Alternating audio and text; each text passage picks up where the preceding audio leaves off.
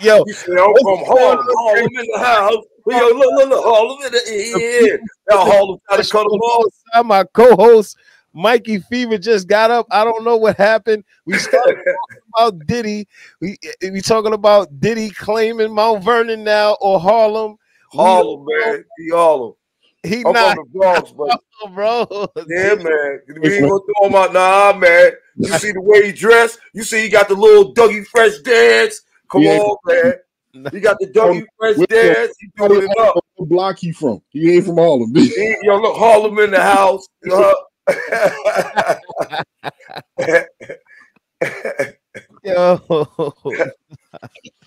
Hey, yo, look.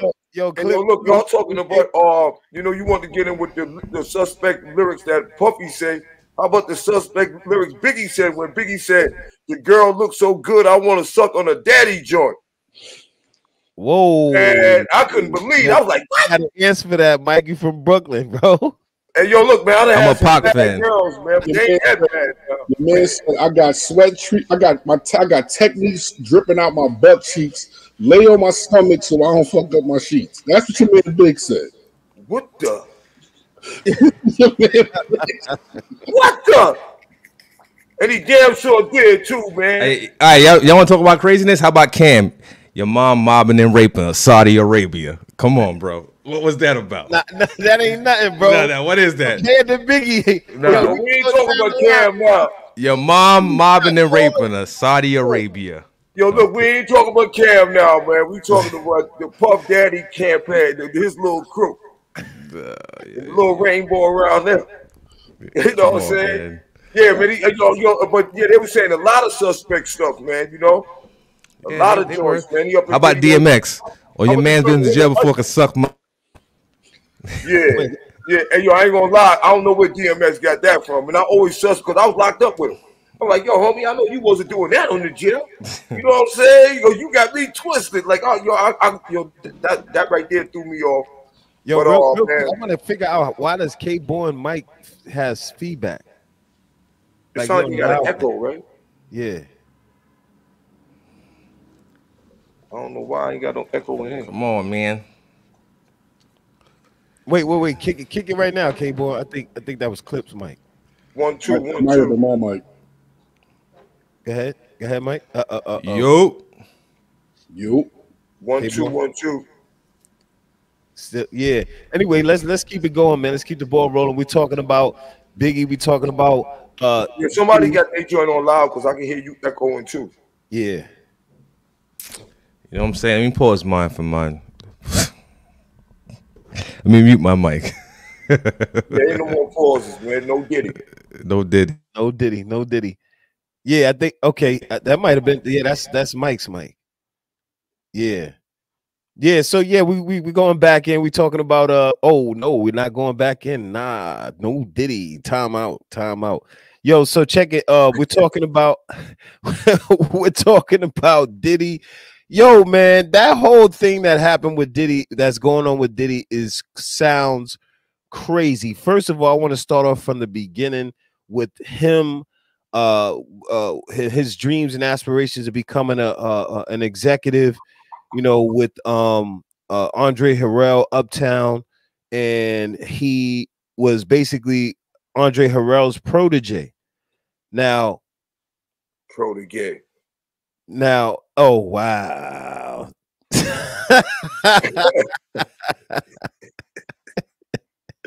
So he's Andre Harrell's protege, right? Now, what was going on between him and Andre Harrell? Let me be the answer to that. Well, Andre Harrell's the one who got Puff and all that, man. You know what I'm saying? Because Andre Harrell always was a little weird. Remember he had the Dr. Jekyll with Mr. Hyde? So, you know, yeah, I remember that. Let's go back to that. You know what I'm saying? He was Dr. Jekyll with Mr. Hyde. You see him in the nighttime, he was a rapper. You see him in the daytime, he was the businessman with the 3-piece suits and all this and that on. Right. Well, from what the rumor was with Kim Porter was that she walked up in there and Puff was giving that man head in the bathroom. So that's allegedly was the rumor that means was what she had on him. And then I heard that in return, Puff did that same thing on the other people. was saying that, and I heard the saying that he was saying was that if you got power, you can make another man suck your joint. Oh, that was the thing? Yeah, and that's showing power. Wow. You know what I'm saying? So that was allegedly what he was throwing out there and was running on brothers and a couple of brothers that I don't want to throw their name out there because it put them out of the game, man. And they was brothers that was doing it. And so them rumors came out. Them rumors came out like in the 90s. This ain't no 2000 rumors or nothing now. This 90 rumors and put them brothers out. You know what I'm saying? Wait, hold up. So, Clip, you know about that? Yeah, I heard a little rumors back in the day about Puff and and the gay antics and all of that from back then. Heard a few rappers. A few rappers. I can't say everybody's names, but it's a few rappers out there that I've heard some stories on from back then.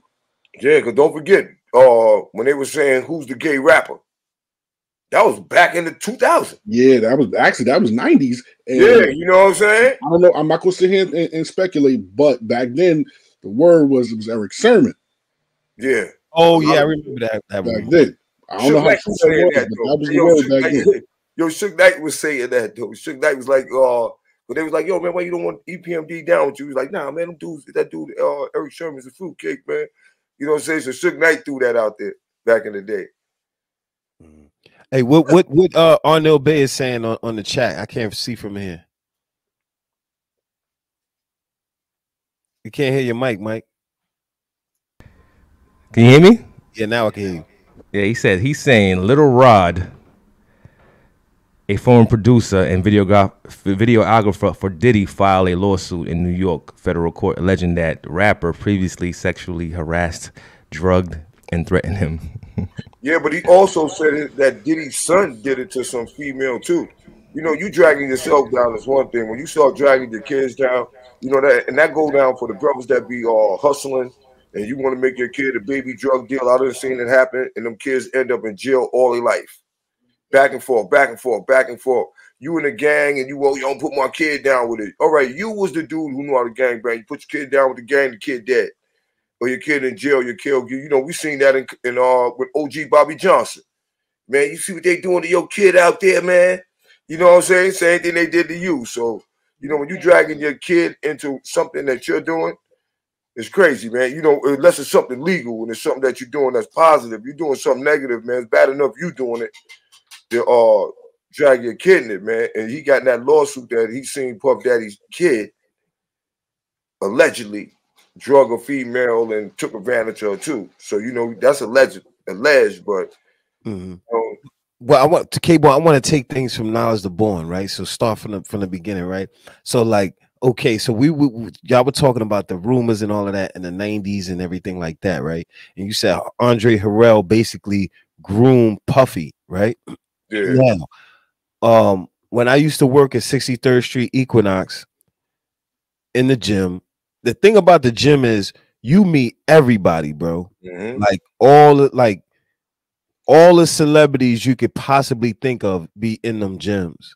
Now, I met Clive Davis and Clive Davis's boyfriend. Now, yeah. Hey, look, let me say one thing. I'm not gonna cut you off. Let me say one thing real quick. Hold on. And now you also know when you work in them gyms, there's certain gyms people go in there, and that's not the gym for you. Well, what you mean? Like some gyms is just not the gyms. Some gyms is for the gyms, for the brothers in there and the people that's getting in there. Some gyms is just all rainbow. The hookup spot. Yeah, well, yeah. You know what I'm saying? Like I need to do an episode on the gyms. Because check this out. Because I had a membership to Exodus one time, and there was a couple of them joints that I had to. I ain't coming back to this one. Yeah. So like in the gym that I was in, right, that I worked in, I met Clive Davis and his boyfriend, right? Now, Clive Davis, I'm gonna say alleged boyfriend. Clive Davis basically groomed Andre Harrell, right? Yeah. So my thing is, I heard Quincy Jones was doing a lot of that too, allegedly. Quincy Jones? Yeah. Clip, you know anything about this, Clip? Look at your boy Tevin Campbell. Pac put it out there that Quincy Jones was out here, you know, on his. That's a fact. He wrote him a letter. Yeah, and Pac ain't gonna be out here just throwing no lies. I don't know if clipped on the line from Pac's song made. He said, "Take $1 and I kidnapped your daughter. Kill your wife and hit the funeral and tell you who gave me the order." Just gave the water. Yeah. Well, there's a lot of stuff that been going on, man, especially with the manipulation of, it all go back to manipulating the young people, man. You know what I'm saying? You're already robbing them for their money, you're robbing them for their publishing, you're robbing them for, you know what I'm saying, for their and their likeness and everything that they got, and now you robbing them out of their manhood.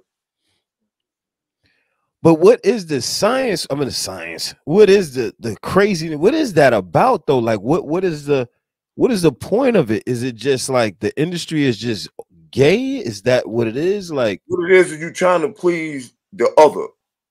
You know what I'm saying? When it was done, when all the brothers was there, they wasn't doing that. You heard brothers saying, my business hours is 9 to 5.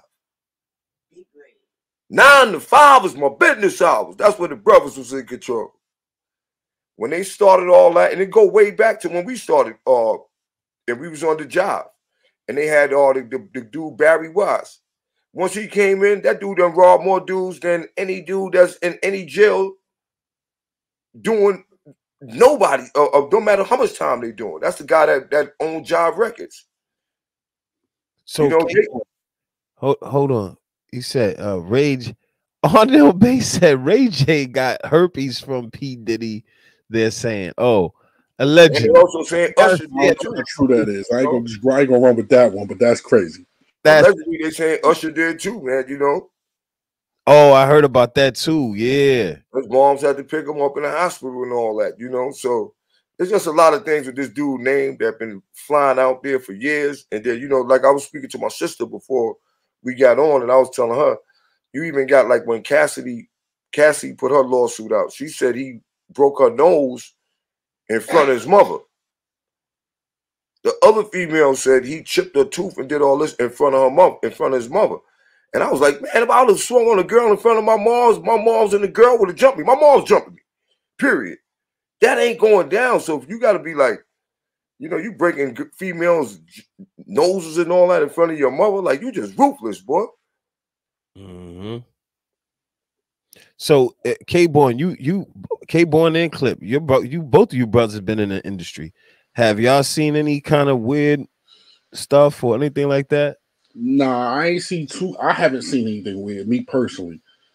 But I think all the extra super duper tough niggas that be trying to act tough, I just think they get. Because you're trying too hard to be tough. Yeah, you putting too much out there. Yeah, I feel like this, man. Whenever you go somewhere, if you look at all of us, we all got different type of facial hairs, right? But we all got some type of facial hairs. When you get get around these dudes, you've never seen grown men, except you see the Caucasians, that's their style. You never seen grown black men. They got nothing, man. They look like they just born. They look like they just came from Attica in the Chester the Molester program. I'm gonna say I'm gonna kind of agree to and disagree at the same time because like LL got that look, boy. Like that's just LL, but LL been had. We not talking about LL. LL been out of this. LL been out of this. We talking about the dudes. LL ain't never had facial hair. That's just LL. We talking about the dudes that was born again roughnecks that was running around here doing all that. You had probably the dreads. You probably had dreads on your bed and all that. And now we seeing you in your joint just butterball soft. Yeah, you looking like a brand new baby. Naked. You looking like you ain't even got a mustache. Now you know that's illegal in the black community, man. You ain't got no mustache, homie. Illegal. You know that's what I'm saying? Pedo vibes. Look, if you shaving and accidentally cut your mustache, you can't come outside for 2 weeks. Nah, I cut my shit. I cut my joint. My joint is always clean. Actually, I just grew it out a little bit because I was sick. But there's a reason why I cut it off though. There's a reason. It's you know what I'm saying? Usually somebody have a job, you're in the army, or maybe for something, you may be for your religious but business. You're doing business and trying to get new growth. You ain't slick.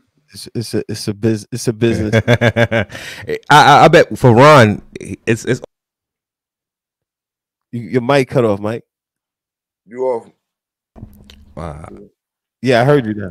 Can you hear me now? Yeah. I say for Ron and other brothers that have knowledge of self, some of them follow like Elijah Muhammad's program to keep your, your facial hair clean, to be presentable. You know what I'm saying? So, hey, y'all, will ask all y'all questions. What's up? Why did Puff Daddy have tunnels and all that in his house, man? Allegedly.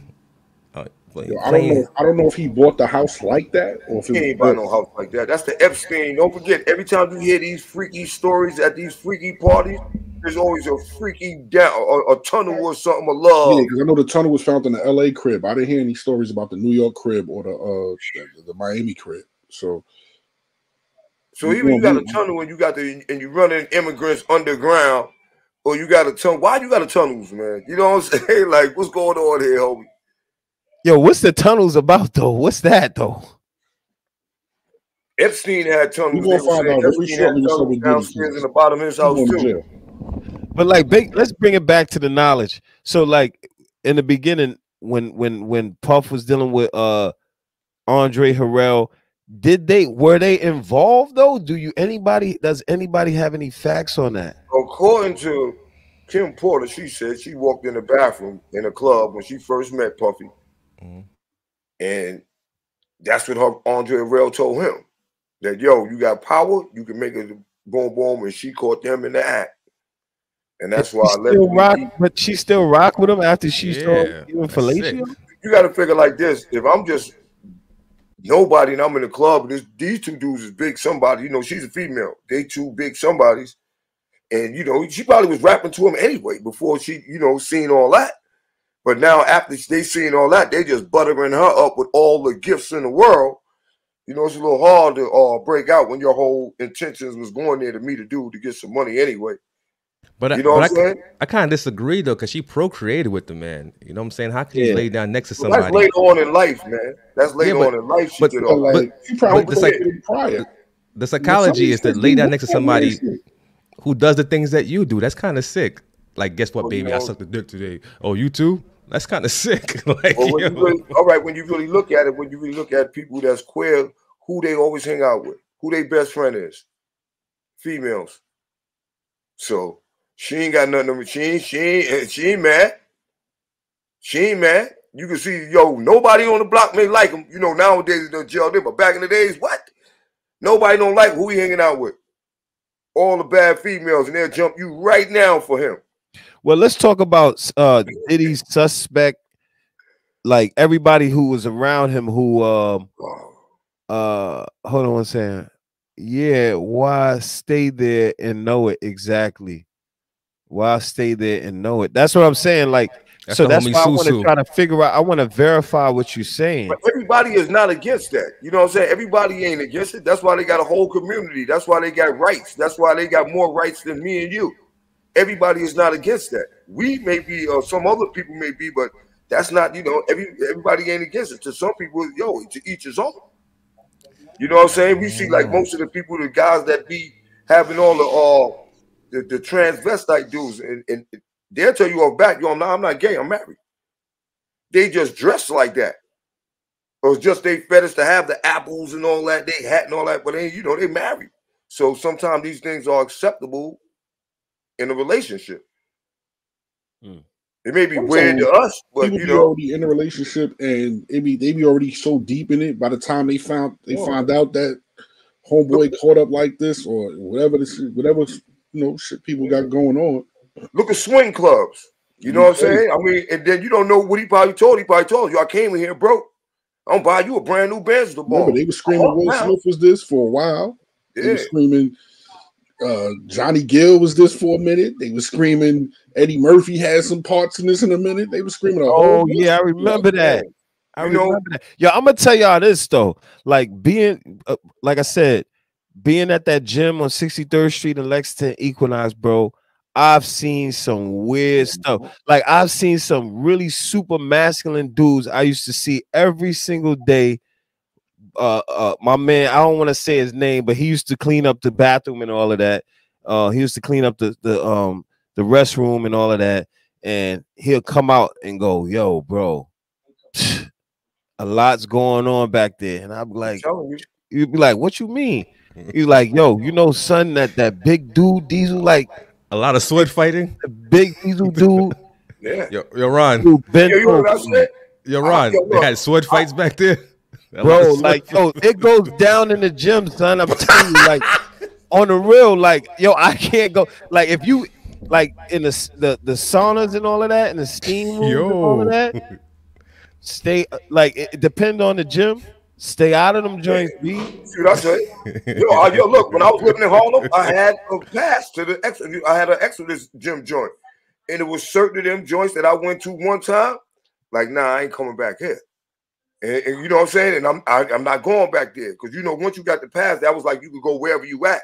Yeah. And I'm working in the Source magazine, so I'm all the way downtown. I live in Harlem, so I'm all in between Manhattan.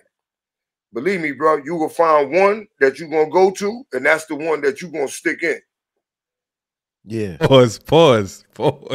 Yeah. Pause. Yo, no Diddy. No Diddy. Yeah, yo, look, but you know, but it's crazy though, man. You know, we gotta this been going on before the rap game, because the rap game it wasn't into that. But before this, it really started with the comedians. I don't know, because Bambaataa was out here wild. Yeah. Yo, look, check this out. Hey, yo, Clip, Bambaataa wasn't out here before they made Flip Wilson turn to Geraldine. Oh, that's a good one. That's a good point, bro. All right, you know what I'm saying? Yeah. So you know, so they really was hitting with the comedy, you know, with the comedians making all of them. You think K-Born, you think it had something to do with drugs? Huh? You think it has something to do with drugs, like cocaine and all that? Quaaludes. Yeah. They were doing that. But they got to do the same thing that's going on right now. Quaaludes supposedly was there to relax their anus muscles. Y'all, come on, man. Come on, man. No Diddy, bro. Come on, no Diddy. I'm just saying, that's the word. That's the history. Nah, but what he's saying is true, because, you know, before it was called AIDS, it was called a grid. Remember that. Like, you know what I'm saying? And they were into taking heavy drugs at Studio 54. And they were getting wild with that. Yeah, but people still taking heavy drugs. So that don't have nothing to do with your actions. Yeah, but we ain't talking about crack. They taking them euphoric drugs that had in a whole nother space somewhere else. All you drug users, y'all better straighten it up, man. Before you got there, you knew what was going on. So you was going down there with the sole intentions. Yo, I'm about to go down here. Yo, you know that party, man. We gonna freak off, man. Boom, boom, y'all. We gonna get twisted. You already know what was going on.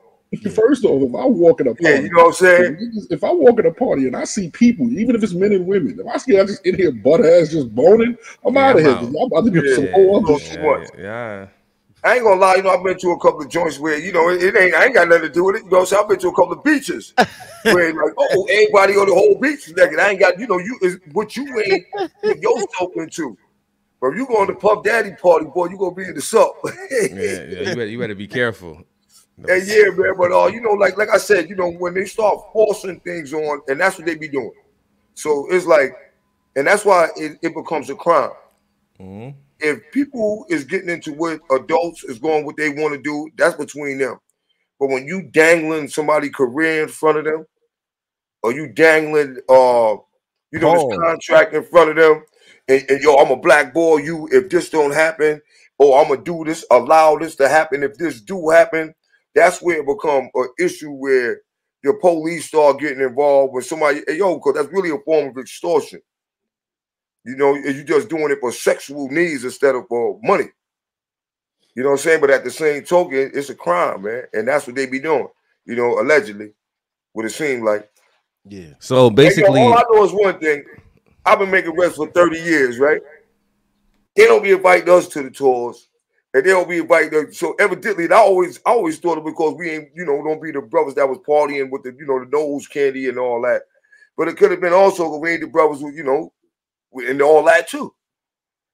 Because it's always the same people, if you know what's going on tours, it's always the same people doing this. It's always the same people in the pictures. It's always, so that's the same people that's in the lawsuit now, later on in life. So we already see why they was blowing up. No Diddy. You know what I'm saying? Yeah. So basically, the making of the band, they got off lucky by walking for some cheesecake. You see, he didn't find They him got a attractive real enough, so he like, you know, just walk for some cheesecake. And don't forget, a lot of them dudes was hardcore. Look, a lot of them dudes who were making the band was hardcore dudes. They was hardcore street dudes. So they wanted to beat Puff up and all that anyway, just for him making them go through all that. So he most definitely knew that they wasn't the ones to try that on. You know what I'm saying? They wasn't the ones. Hey, Clip. Hey, Clip. So what's your take on all of this? He ain't lying. I mean, I've been around a few bad boys, you know, cats from Bad Boy Camp and all of that. I ain't seen no homosexual activities. Not in front of me. I don't think they would do it in the studio and all that. Whatever parties they got going on, I don't even want to participate in that because that's their parties. I'll smack shit out of one of these things. Like I ain't with none of this. Yeah, I want to party with you. Like I want to. I'm good. Party, I'm good. man. I don't like, want to party. I want a party. I want a party. Like you know, we in Vegas right now. I heard about Puff parties. You know, his parties was out of control back then. But didn't Tigger say that they had like Chippendale men in there with the bow ties and all that? Now, first of all, if I go to your party, if I go to any one of y'all three parties, right? Yeah. And some dudes come out with some bow ties on, yo, homie, I'm gonna feel offended. Now I see if they came out, you know, like it's a little routine. They got the girls with all them, and they going, and the girls is over here, and it's dudes over here, but all of us is in there, it's just basically dudes. Like, why we got these dudes in here with bow ties on, man? You know, butterball naked. I just don't get that part, you know.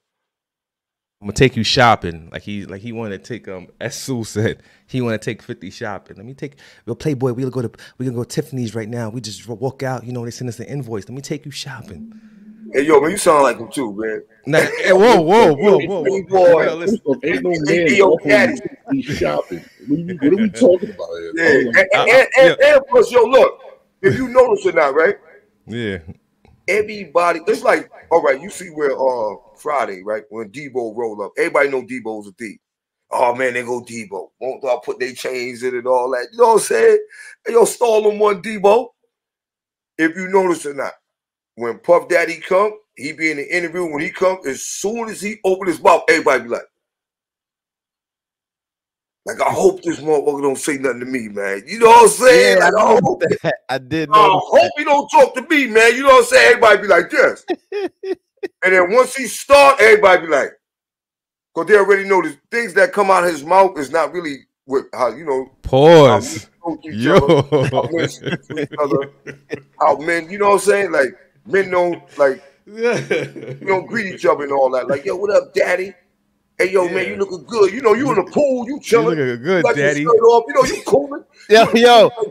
Yo, K-Born, you can't, don't front. Meek Mill looks suspect in that joint. Nah, he didn't look suspect. Yo, hold on, K-Born, hold on. K-Born, that brother, Meek Mill was in the pool, cooling off his booty hole.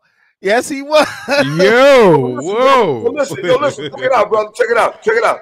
He was in the pool, just like any one of us would be in the pool, shirt off, he cooling. I wouldn't be like that. Nah. Making him feel uncomfortable. Nah, you're not calling me daddy, man. Dude feel uncomfortable. You don't know how to act like. Before that he trying to rap me on him. I don't know what happened at that pool. I know Meek was looking like he wasn't trying to respond to him. Yeah, man. Like nobody. He looked hurt. He looked hurt. That's what I'm saying. He was like this. Yeah, man, just chilling. Yo, he looked like he got abused, look, Mikey overdoing it. Mikey looking like a victim. He said, "Yo, yeah." That's how he looked on that pool, like he needed a towel. Like, damn, man, like, yo, I'm alright, Puff. What about that verse? Lord, forgive me for what I did with Diddy. Was that AI? Wait. First of all, we know he ain't kill nobody. So was that AI? For that. Now, what did y'all do? It could be AI. At a Chinese wedding. Hold on, K-Born. That's what I'm saying, K-Born. He ain't do nothing. So what else did he do with Diddy? That God need to forgive you. Yeah. Because you know Diddy ain't doing rights at a Chinese wedding. So it wasn't no type of, they took no life or nothing. Exactly. So hold on. I want to pull that lyric up. Oh, man. Because Ron, it's probably with AI. It was probably AI. Lord, forgive me. It could be AI. What I did with Diddy. You think that's AI? I believe so. It's probably AI. Nah. Man, I know he said the girl looked so good, I could suck on her daddy joint. That was That wasn't big. no AI. That was him. Biggie was just, I don't know, bro. That was just Biggie just That's over. just I don't know. line. That's But not, but listen, you see what this does? Rest in peace to Biggie Smalls. yeah, now I love Biggie Smalls. This makes you question raps. All right, no disrespect. I love Mobb Deep. Godfather 3. Spit Prodigy's verse. What he was saying? Live wide right behind me in the. Remember that? All right, Hold on. Kick what you saying? Because I don't know what you're saying. Godfather 3. Now I was brought up to have no fear. Live wide right behind me in the rear. Like it makes you question lyrics now. Like, yo, you be like, what the? Oh, nah. No disrespect to Prodigy. No disrespect. You know what I'm saying? Yeah, I love. Was in the back. He meant by that. You know. Yeah, I know that. But you see how sick it is. You know they was rolling 40D crew back there. Yeah. You know? But No disrespect, I understand what you're saying. Pop just made everything a little suspicious. Yeah, man. Like, look, when he was on the Nori joint, you see how uncomfortable. And then, you got to figure these dudes are younger than us, man. So you know, if we was that young, how we would feel. So he made everybody in that room feel uncomfortable, especially Fab. Fab, like, yo, you know, he throwing it off like, yo, I already partied with you, bro. Yo, I'm talking about me and you, party. All right, like, where you going at with this, man? Like, we party. Like, I done been with you. We done drunk 100 bottles. It was girls there. We was smoking weed. We was dancing. Like, nah, I'm talking about me and you, one-on-one, party. Well, I would have been like, listen, it's past my curfew. I can't. I'm a family man. I gotta go home, bro. So I don't know what kind of party you talking. What it said, yo, dog, I feel uncomfortable. Can you stop asking me these questions? Yeah, man. Like, yo, word up. Like, yo, you making me feel uncomfortable, man. Like, very, very, very uncomfortable, homie. Like, you know what I'm saying? You like it's semi. Oh, why you say that? Because you rapping to me, it seemed like, man. How about him singing Happy Birthday? Happy birthday to you. Yeah, that was the road joint. I'm like, bro, like you're a grown man. Yo, I don't even tell my pops happy birthday like that. It's like happy birthday, pop. That's it. None of that extra. No, extra shit. Yeah. I don't even call my father. Yo, my daughters will call me singing. My son call me like, yo, happy birthday, pop. I don't want to hear him sing, man. You ain't Luther. You know I don't even call my pops daddy. I never call my pops daddy a day in my life. Yeah. Yo, what up, pop? Yeah. It was never. Come on, bro. Yo, daddy, you looking good. Now I get it back then. That's how the guys talk back then. Yo, you cool, daddy, yo, and all that. But they ain't saying daddy, you look good. Daddy, yo, right? That was like in a whole different. Yeah. It was like an old, like, yo, oh shit, what up, daddy, yo? Yeah, but I'm like, daddy, yo, daddy, you looking good, daddy. It was never, yo, what up, daddy?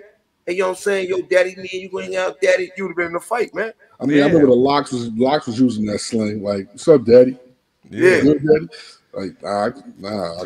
But you only ran on, like, you know, the cool dude, you know, extra cool mama came. Yo, what up, daddy? Yo, woo, what up, player? You know, what up? You know, it was a word for like player. What up? You know, the certain people, you know, he had that little flow he came through, but it was never, and you ain't go on with it after that. The first greed, you went on. It wasn't, yeah, daddy, I'm saying, when we gonna hang out, daddy?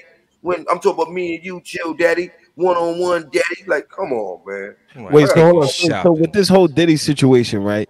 So I saw a picture with French Montana basically spooning Diddy. It was a whole bunch of them. It was like 4 of them in that picture. They probably just cut them 2 out, but it was like 4 of them. They had the tropical suits on and all that. Yeah, I seen that, man. Yeah, I don't even want to see that. I probably did see it. That was at Jay-Z party. That was at the Rock Nation party. Yo, why was French Montana up on his booty like that though? Oh, come on, bro. Don't do that to the bro. I was little baby. Hey, yo, look. I was little baby when he was giving one brother like, oh, yo, what up, my dude? You gave a brother a hug. Now, you could come through and have a group hug. You know, with all the, you know, but all that got to be a circle. Like, yo, what up, yo? Yeah. We don't do sandwiches, man. We grown men. You know what I'm saying? You don't get on the back of another brother. I'm giving you, yo, what up, bro? I ain't seen you in a long time, bro. No, brother, come give both of us like, yo, what is, hey, hold my hat for a minute, man. You know what I'm saying? Hold my hat, man. Yo, like, yo, what's going on back here, Blair? You got like Cat Williams said, you got to tell Diddy no sometimes. You got to uppercut him. Like, yo, bro, listen. See what games we play, you know, like me, and like I done been in like a lot of group homes before. Like I said, you know, I was incarcerated state, federal, county. The games we play and the games the Caucasian play is different. You feel me? Like they play games that we just don't play. And it's all fun and games with them, but you couldn't do that with a brother. Yeah, because if you watch Jackass, they play a lot of homosexual games in there. Yeah, I mean, look, and they do it in jail too. You be in jail, they running by, brother got a towel, slap another white brother on the butt, and that's all fun and games in they race. You do that to a brother and see how many times you're gonna get stabbed. He's not gonna turn around and laugh. You know what I'm saying? They play them games though, and it don't be nothing homosexual about it. That's just the way that they be playing and the way they be talking. Speak, hey, yo, man, yeah, suck my such and such, man. You're a cocksucker, and we don't play them games. You tell a brother, suck your private part, it's on and popping.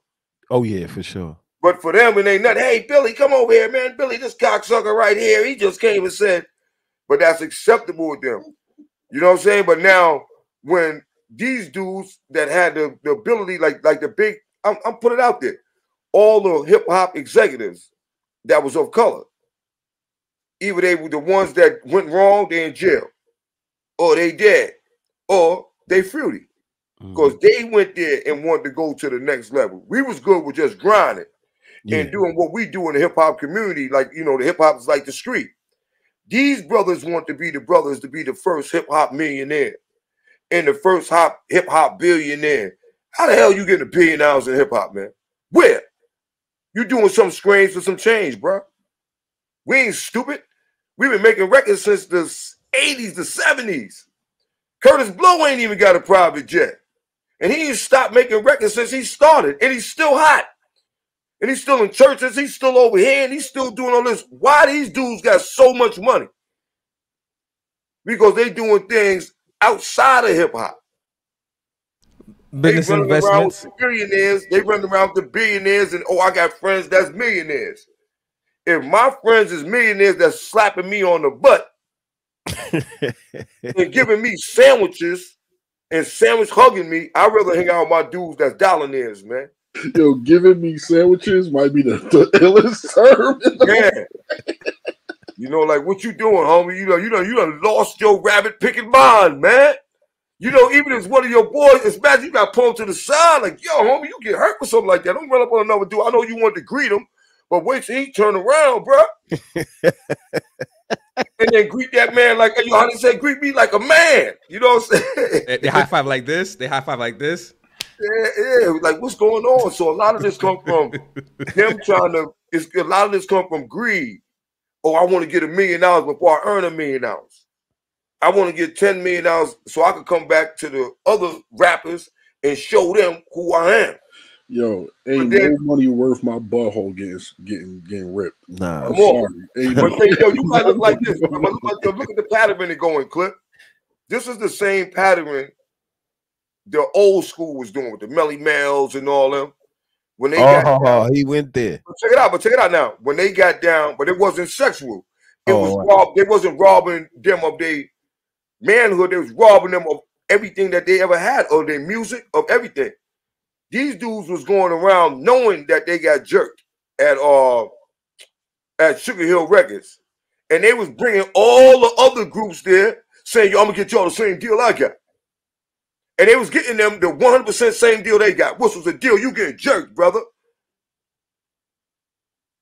So it's the same. Pause. Can't use that word either. Yeah, so right now you got these brothers, you know, you making records. Like, I've been making records since the 80s. I ain't got all that, so I'll be a perfect example. I'm gonna use myself as an example. Hey, yo, man, how y'all brothers getting all this money?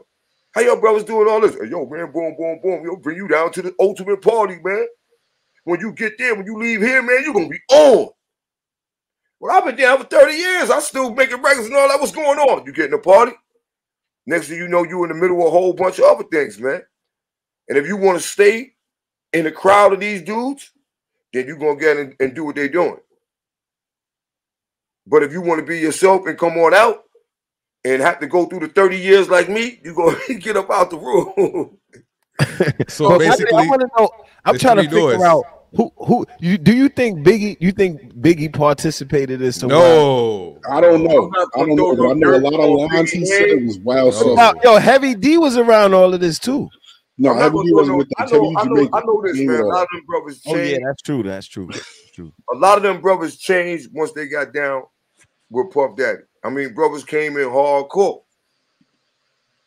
And when they was after he was finished, either they was like softcore or they was dead. Yo, what's the death around this dude? It's man? the terms you're using. I'm sorry, bro. With this situation, you gotta be careful with the words. They just say they came a little rugged and left a little meek. Pardon man. me. Because a lot of these, the brothers came in hardcore. A lot of them. But you try to ask yourself, why everybody keep leaving the label, but they blowing up? No Diddy, but the label is getting rising, but people was leaving. Like, what happened to the hit makers? What happened to these? What happened to them? What happened to them? Like, what's going on here? Like I said, my man. I just got questions for a lot of dudes that was hip hop dudes that just had a lot of suspect lines in their rhymes. Be like, DMX said, "I'll rip your butthole out of place." Like, that was out of control. Like, yeah, DMX was saying a lot of Yeah, he was saying a lot of stuff, man. He was getting outrageous, man. He was getting crazy. Biggie is the king of it, but DMX was saying some wild shit. Man. And you got to figure that, like I said, I've been making records for 30 years. When you rapping, you really expressing yourself. You really saying what you're going through and things that's happening, things that you're seeing. So for them to be putting that out, in the lyrics that's in there, those lyrics is lyrics that you actually seen, you actually did, you actually something. Because, you just don't just make up a lyric. You know what I'm saying? Like some people do, but very seldom you do. You got to have some type of connection to it. Yeah, because you can't say like Biggie saying you look so good. I even throw them over the bridge. Like what? Like, is that again, Clip? Biggie said, "Don't you know my nigga gutter fucking kidnap kids? Fuck him in the ass, throw him over the bridge." Yeah, that's how it is. Nah. That's not how it is, man. Not in my hood. That's not how it is, bro. I don't know nobody who never said that. That's the way it is. You know what I'm saying? I got blood on my hand because there's no remorse. I got blood on my because I'm a corpse. I'm a nasty nigga. Boy, what are we talking about? Like, but I think you know what it is. There was a point when dudes were doing shock value rap, gothic rap. What they call that again? Yeah, I know horrorcore. Yeah, horrorcore. Yeah, so sometimes I think that wasn't my type of. But when you come out and say it's horrorcore, you ain't say it's hardcore, and then you going into this other stuff. You know what I'm saying? That's something you may expect if that's the type of music you listening to. Like you watch a sci-fi movie or something, and you know what you're expecting. You're gonna see all this crazy stuff, but you don't want to watch to see Friday on that channel. Right, but when DMX said I got blood on my hand and all that. Remember that album? He was covered in blood, and he had Marilyn Manson on that album. So he was going that horrorcore lane a little. You ain't going to have horrorcore, man. When you got blood on you and all that, that's that sacrifice. DMX also said if you got a daughter under 17, I'm a raper. Woo. That's what I'm saying. I think because he was bringing that dark. That's not dark. What he was doing, but wow. Yeah, that was wild. That's wild. Your mom mobbing and raping her, Arabia, Saudi Arabia. Yeah. But back in those days, remember they weren't any cameras like there are now, so you could imagine what was going on back then. Or listen, and plus it wasn't the internet. So you could get your word out. To be like, yo, well, this was happening to me. It wasn't the internet. You had to come out word of mouth. And like we said, we've been hearing the rumors, but how far that's going to go? Yeah. We ain't going to be the ones running around. Yo, we heard. Yo, who you heard it from? Next thing you know, you in some shit. You know what I'm saying? He said, she said. But nowadays, brother get on the internet or whatever and yo, this would happen to me. And somebody maybe have a video of it. Because this dude said he was getting fondled by Trey for Boys in the Hood. What? Cuban Gooding Jr. was out there wilding too. Yeah, but yo, he be wilding. Dude said Cuban Gooding Jr. was groping him. Regular parts. He was getting fondled by Trey for Boys in the Hood. Wow. He was like, let me out, yo. Let me out, yo. Hold on. So you saying that what's his name? Rod. Yo, why the hell is his name Rod, bro? What's his name? Little Rod. That's wild pause. Rod. What do you got the name before the pause? You talking about the dude Rod Pauls? Yeah, the dude Rod said that he was getting groped by Cuba Gooding Jr. and Puff Crib. So why was you getting groped by Trey? He's young. Boys in the hood. Yeah. He young, man. You know what I'm saying? He trying to get in where he fit and not knowing that this is going there. You know, like, yo, what are y'all doing, homie? You know, I came here. Don't get in where you fit in that. Whoa. Yeah. Yo, this whole episode is paused out, bro. Like, yeah, man. Hey, yo, you gotta call this the No Diddy episode. Yo, get in where you fit in. Whoa. Yeah. Yo. So hold up. So we got who do you think? Okay, Black Rob ain't get mixed up in that. Black Rob is too gutter for that. See, you gotta figure like this, man. You can't really put too much by even with them, because at the end of the day, these dudes ended up sick, man. Like, what are you sick from? You know, you can run around here and we can't hear you, Clip. You can run around and say that, oh, he was sick from this, oh, they were sick from that. We don't know what they were sick from. Yeah, a lot of these dudes got sick out of nowhere. All of them that went down, they didn't die from gun violence. Most of them all ran to God for some reason. Yeah, all of them left him. And usually when people be going, you know, you start repenting and all that because you know that you're going down. We think you actually turning to God, but you actually repenting your sins because you know that these are your last days. You know, so, you know, these dudes died of sickness. They died like, you know, you don't want to put it the right, you know, if you really want to get it out there, you don't know what they had, man. Niggas thought Mace was bugging because he got up out of Dodge. I'm out of here, yo. This shit is out of control. I'm going down. I'm going to church. This shit is out. Mace is another Puff Daddy, though. Hold on. Mace is another Puff Daddy. But check it out. Hold on, with Mace, right? There's a clip out there where Mace where someone asked, this is years ago too. Someone asked, I think it was on the 105, 10 no, what was the name of that show? 106 in Park. Yeah. I think AJ or Free asked him as Mace, can Puffy just made a gospel album? Can he do that? And then Mace said, well, can't RuPaul make a gospel album? Nah, he said that back in the days, like way back. So Mace knows something, bro. But you gotta figure like this. Like even when Mace probably was invited, Mace probably got. I think they probably tried to violate or violated Mace, and he was like, "I'm out of here, yo. I can't do this. There ain't enough money in the world. I'm gone." Yeah, but all Mace was doing, he ran around because you gotta figure like this. Mace just like Puff, but without all the sexual thing, he a crook too. No, I'm not disputing his credit. Yeah, because he ran around here and false profited. That's like me and you, God. You know, we done went through our transition when we was young. We did what we did, you know what I'm saying? Then we got older. We was righteous when we was young, but then we really recognized it and start living it out. And then that's like right now, tomorrow you see us and we are cold 85 again. So that means, all our righteousness was phony because you look at Mace, you're 85 again. You cursing. You calling people all the N-words.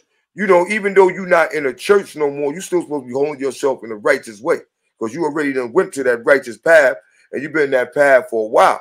So I can understand you, even if you on the internet, you on the podcast, you supposed to be some dude that, yo, that's Mace, man. Yo, that brother, boom. There ain't supposed to be no cursing on your platform. We don't even do no cursing. You know what I'm saying? We try to hold it to the lowest we could. And for you to be up here just, cussing and doing this, and you were ex-pastor and all that, man, you look super phony, man. Yeah. But I kind of that was just like me, similar to that church stuff. He be in church screaming all this nonsense, but I'm like, dog, you be with us on Saturdays with the heathens wilding. Like, but then you go to church. You still can hang out, but you got there's certain things you can do. Like, yo, I'm still hanging out with the crew. I ain't too good to hang out with the crew. Yeah, I don't hang out, but it's like, yeah, I still hang out with the crew. I'm not going to the parties. I'm not drinking. I'm not, hustling, but I'm still with the crew. You know what I'm saying? I just got to carry myself all a different way.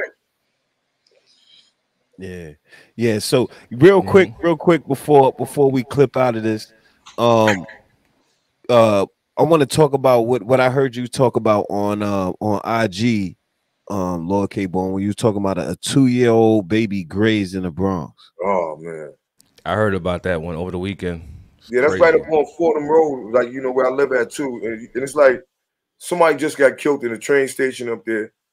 This is a big, giant shopping district. One of the biggest shopping districts in the Bronx, you could say, besides 149th Street. And it's just ridiculous, man. And we got these politicians. The councilwoman that I'm always going against was Parina Sanchez. That's never in the community, never doing nothing. We got the assemblywoman, Tapia, Udelka, who's never in the district, never doing nothing. And, you just standing right there allowing this. And then they got a program that they fund millions of dollars, and their office is on Fordham Road. And you still ain't stopping nothing or doing nothing. When they first went to Fordham Road, I was like, why would they invest in a program that's on Fordham Road when Fordham Road is a shopping district and the police supposed to be taking care of that? Because, that's not a community. Community is like we live on a block, so we know that people is like community. Fordham Road is just different people traveling all day, every day. It's like 42nd Street. People come up here to shop. They have no connection to there other than buying something. So, why would you fund a program that's housed on Fordham Road? You feel me? And then saying that you're trying to help the community. You need to be funding a program that's in the community that's going to help the community. And right now, and then the sad thing about it, that's when the kid got grazed, thank Allah that, nothing really happened to the baby. But the next day is the baby birthday. The baby turned 3. So it's too much going on, man. You walk down Fordham Road right now, which is their district. Once you get off the train, the 4 train, from the 4 train all the way from Jerome Avenue to Fordham Road, to the Grand Concourse, it looked like a third world country. All the stores is closing now because outside the store, you got everybody from a different country selling fruits and clothes and sneakers. And why pay $7,500, $15,000 a month for a store on Fordham Road when you could just open up for free? You feel me? But when we was doing it and going out there and was on 125th Street and selling undershirts and all that, they shut it down. We was on the news. They was coming out there with buses, with MTA buses, locking up all the black people. But now that is the people that's the same nationality as the elected officials that's in our community, it's okay for them to ride motorcycles on the sidewalk and not get a summons. It's okay for them to open up and cook food and sell food without a food license, without a vending license. It's okay for them to open up fruit markets and all that, right, on any block that they want to, and it's unfair. That's a fact. They did lock us all up when we was out there selling. When we was out there doing independent black business, like independent black businesses, they removed all of that from us. They not only did they took it, they made everybody go. It was a whole riots and all that. It was coming out there with buses locking the brothers up and the sisters, and they made everybody to today go to 116th Street to that market. That market ran us out of town. But it's okay for them, other people to come from a different, and the people that was doing it, we from here. But it's okay for people to come from other countries as long as they're your nationality, and you counting on them to get your votes later on. Once you get them in here, it's okay for them to open up any kind of shop they want to with any type of license. That was happening in what was that? That was like in 2005's 8s. Yeah, when they was locking people up for that. Yeah, they was locking up everybody. They took a couple of stuff. You selling the leather jackets for and all that. Oh, you got a vending license now. Yeah, I remember that stuff. But right now, I done seen them come up to the moms and pops that be out there that the old Frank people selling the Franks, take their whole Frank stand.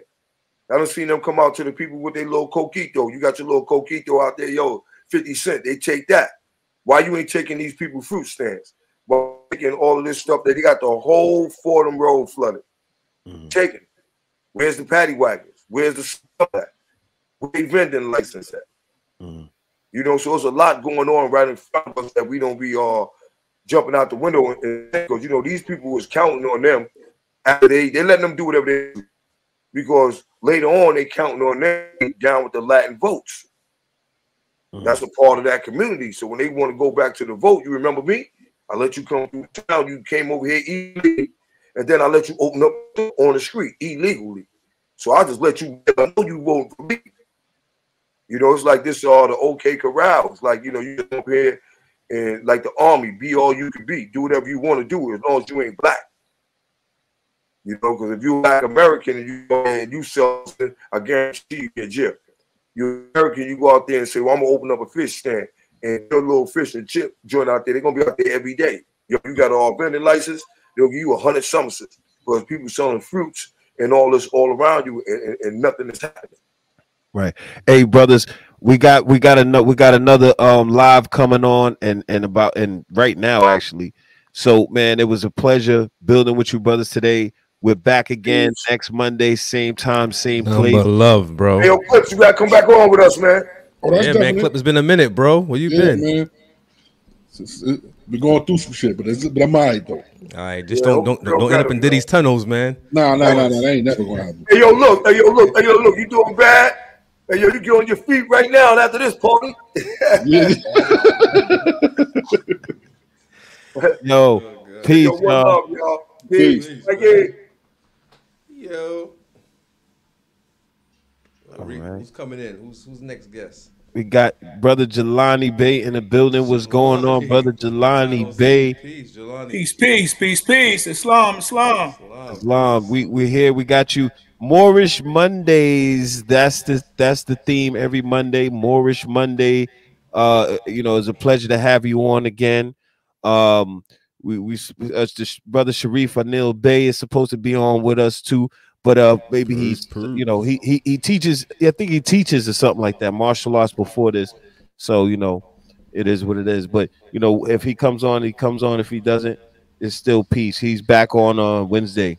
For those who are here for Brother Sharif, but we got Brother Jelani, Kafani Bay. What's the DA there on your name? My full attribute and title is Jelani Delisa Abdullah Kalfani Bay. Okay. Okay. So now you wanted to come on, you know, this is pretty much long overdue. This is a live. We started doing a lot of lives now, brother. So I'm, you know, just to let you know. And anybody who's on the live right now, we do have super chat. So if you want to donate to the brand, you can. We plan on doing a podcast in studio. So that's our next goal after basically becoming, you know, monetized and having 1,000 subs and all this good stuff. And it's appreciated. And it's definitely appreciated. And Jelani Bay was one of the first people to give us interviews to help build our platform, and we greatly appreciate you, brother. Gratitude, brother. Yes, sir. So now let's talk about it, brother. I don't know if you wanted to come on to clear some things, or you wanted to talk about. I know you know the big part of Islam brother Ray Bay in the building. Islam and Brother Jelani. You know, we talk a lot about unity when we get a chance to speak. And really that's always kind of been the theme around us when we are talking in general.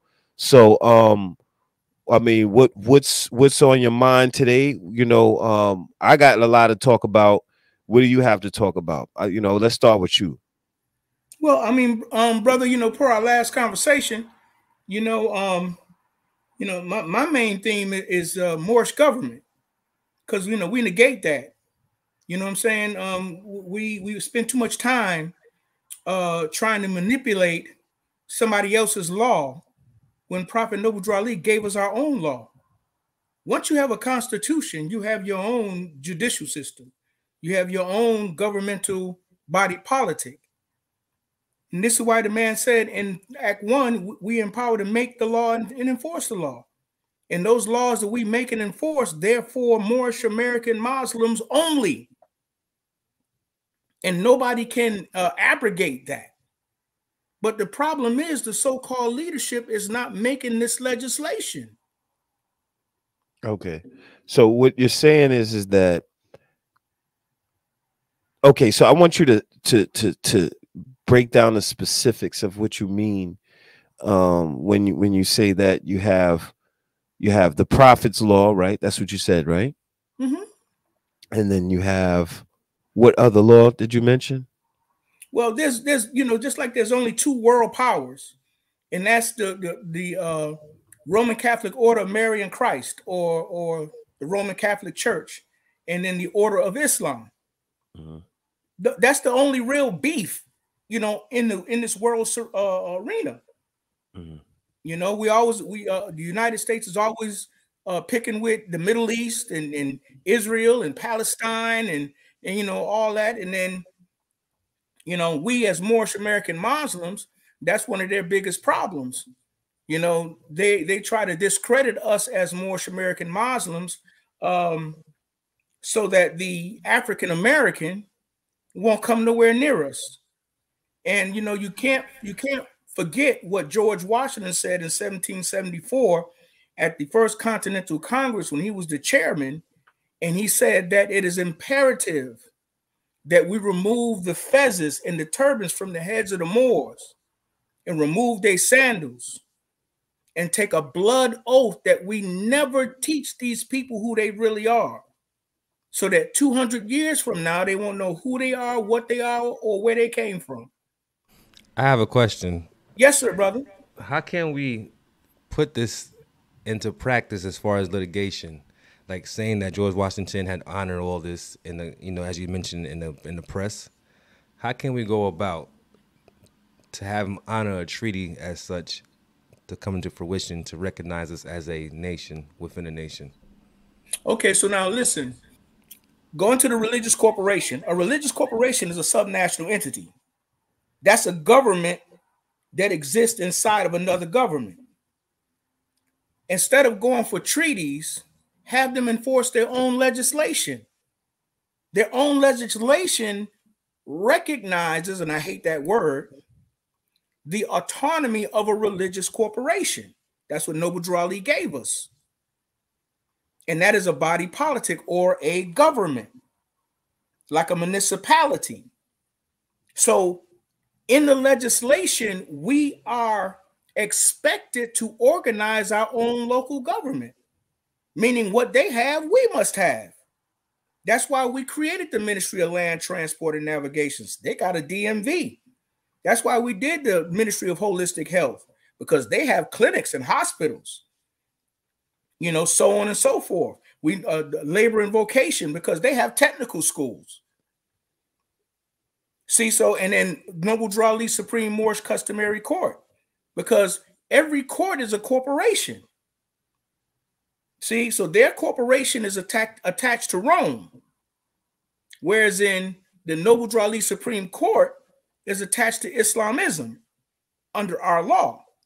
We have the Free and Sundry Moorish Law Consulate to adjudicate things pursuant to chapter, verse, sentence, paragraph, the divine constitution and bylaws, additional laws, and the laws in the Moorish Holy Quran. Just like the Muslims take the surah and ayats, and that's their law, the Sharia law. It's the same way with the Hasidic Jews and their halakha courts and stuff like that. And they have a degree of autonomy with these courts. And the laws of religion dictate that separation. See, so it's nothing like I'm trying to make up anything. There's actual legislation that recognizes a religious jurisdiction. We have negated and organizing that jurisdiction. For years, you can quote me on asking for unity, asking for us to standardize those laws. Those laws that are in the chapters and verses of our doctrine, let's take those out and codify them. Let's create our own Black's Law Dictionary. Henry Black ain't a Moorish American Muslim. Why do we keep using somebody else's law to protect us when we have our own law to protect us? And I'm no mastermind, so let the masterminds come together and organize this law. so our people can have protection. That's all. And we've used this strategy time and time again. And it's shut down cases. They either stay them or doggone what they call it's another word for it when they shut it down altogether. Walkouts? No, they just shut the case down where no other action can be put on it. You know what I'm saying? I don't know the term for that one. Yeah, and that's trying to, in other words, they're running from the victory. They'll shut it down before they take that L. And that's a form of a victory. You see what I mean? Because that means that your legislation is effective enough where they go skirt. But I have a question. Are there any sir. cases that are recorded in like Supreme Court that's in file? Because usually you could reference that to show effectiveness. Yeah, there are some US versus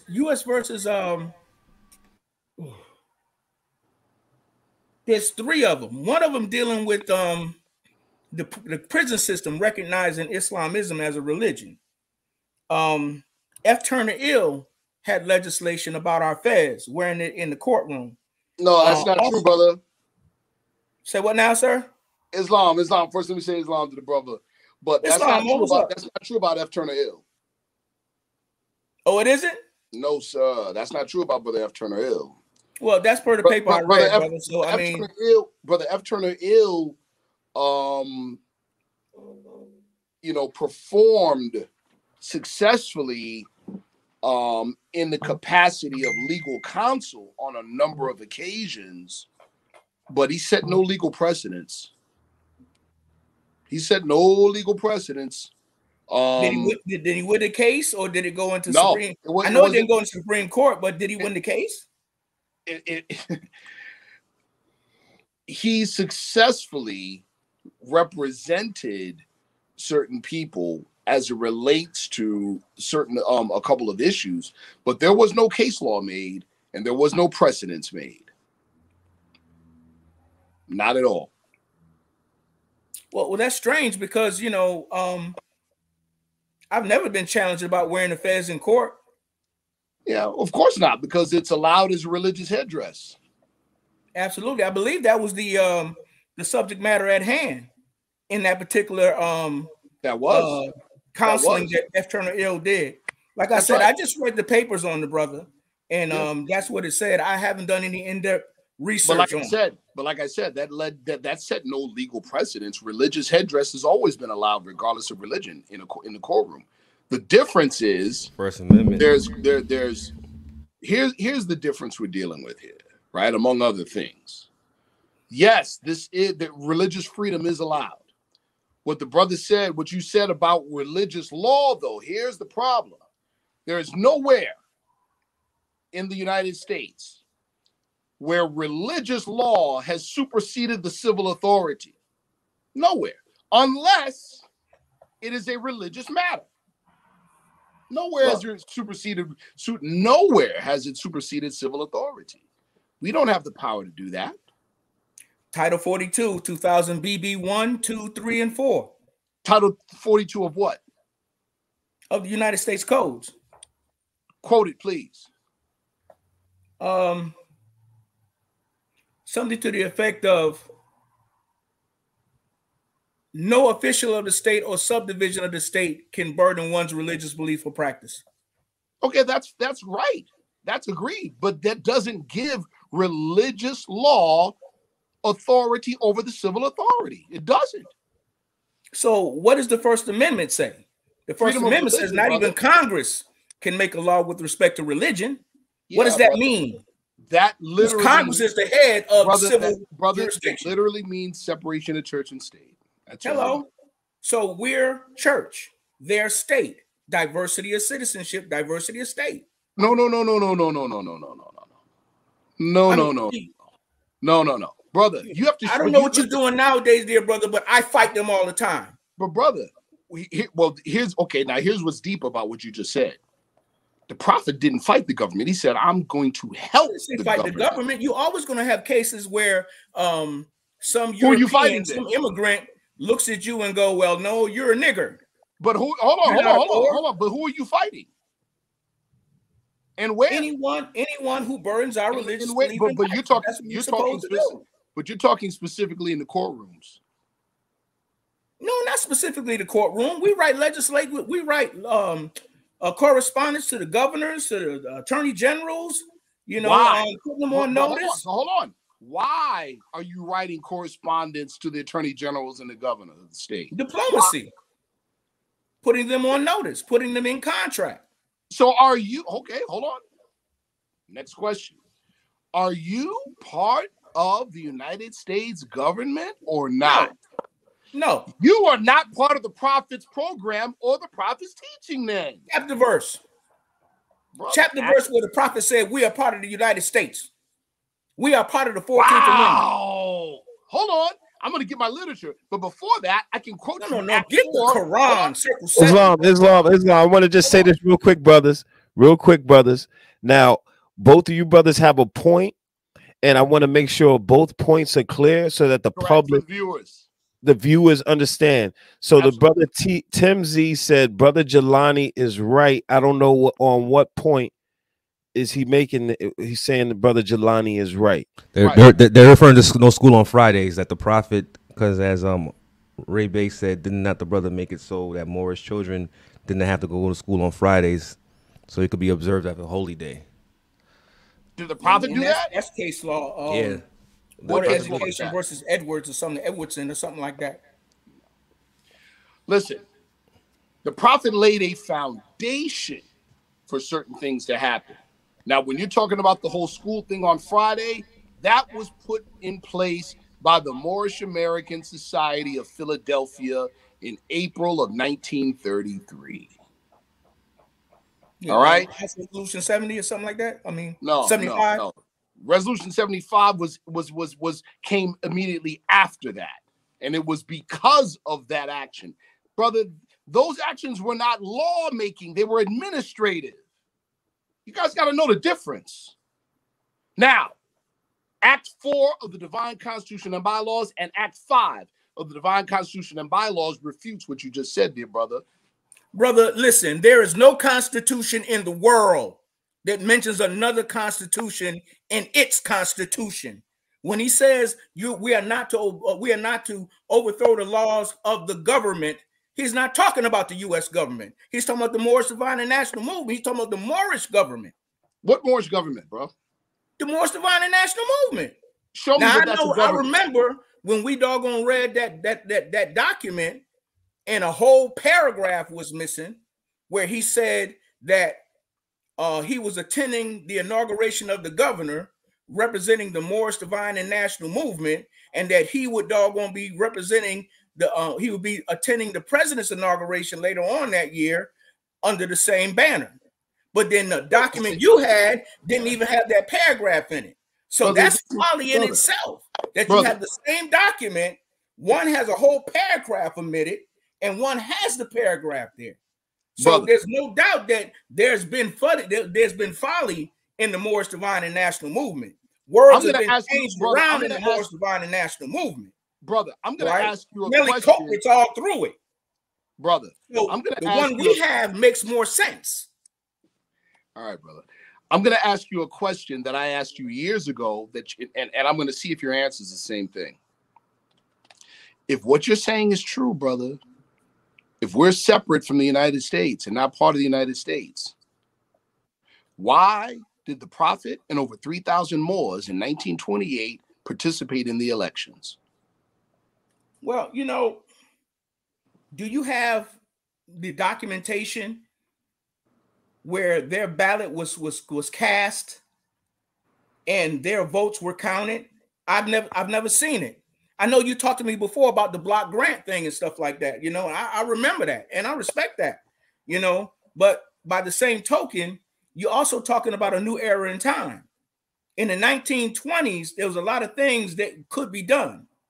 Whereas in after 33, when they started monetizing the birth certificates, a lot of things changed. You know, a lot of us got put in a servitude status. The gold and silver standard was discontinued. You know, so there was no real money after that. So what's that got to do with citizenship? The wealth was on the birth certificate. What does that have to do with citizenship? Right. Well, it has everything to do with citizenship because the government denationalized the people by making them corporations. When? In 1933, May 5th, 1933. The executive order. Who got denationalized? Negroes, especially. Anybody who got a birth certificate. Because before that, we put that in our book of law. Before that, we put that in our Bible, right, brother? Brother. And the Bible is a book of law, right, brother? Our Negroes you actually take the Bible to court and prove your identity. Brother. So it's a book of law as well. Brother, are Negroes the only people with birth certificates? No. Well, now, no. So everybody got birth certificates in multiple countries. Now let's go back so you can answer the original question, because you did not answer it. You dodged it. Why in the world did the prophet have himself and 3,000 plus Muslims vote in the elections in 1928? Now, the only thing I heard on that is that he what's the word he used? It's not sponsored. It's another word that basically meant that he supported Alderman Dupree. Who? Yeah. Who? So Alderman Dupree. There's no such person. I may be saying it wrong then. There's no alderman? What was his name? Listen, brother. When I asked you this years ago, you answered honest. You know what your answer was? Your answer was, I never knew that they voted. I'm basically saying the same thing. All right. I'm asking you for the documentation of where it happened, because I never knew. I never seen any literature in my 21 years that showed me that Cross Bay, Julia Bay, Robert Ill, all of these people were on a ballot somewhere. I've never seen it. So my answer is still the same. I never knew it happened. I've never seen the evidence. Here is my next statement is this. If you didn't know that this took place, how can you make the assertions you're making now that you know? I lived it. Now that you now that you know it took place. Brother, that's irrelevant to me, because I know when I go, if I'm ever in a courtroom and I state my status as a minister, I state my status as the director of a religious corporation, things change. Here's my question to you about that. Cases disappear. Here's my question to you about that. What are you doing in the courtroom in the first place? Brother, it's as simple as getting pulled over because they think you a Negro. You think our prophet came so that you're talking about the 20s, brother. This is 2024. Brother, let me finish my question. Back then, it was let him finish more. Let him finish. Keep going let him back finish. in time. Brother Jelani. Let him finish what he was saying. Stop refereeing. No, I have to referee. Whoa, what do you mean? Stop refereeing. Whoa, I got to referee. This is crazy, man. Let's keep it civil and respectful, man. We can have a great dialogue, man. More. Let the more finish saying what he's got to say. Go ahead, I'm a Muslim. Go ahead and talk, brother. Welcome to the show. Well, welcome to the club. I am too. Well, look, Islam. Pardon me. Let me just say this real quick. Before we go any further. So this discussion, Brother Jelani, this is Moorish Mondays. Pretty much, we had something planned, like where we're gonna do a martial arts thing about with Brother Sharif Bay.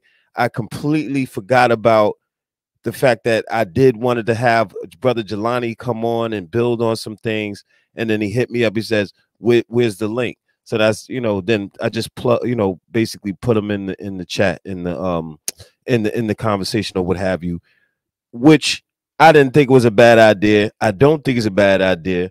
Dialogue is dialogue. Everyone here, we're adults. You know, no, I have to referee the situation.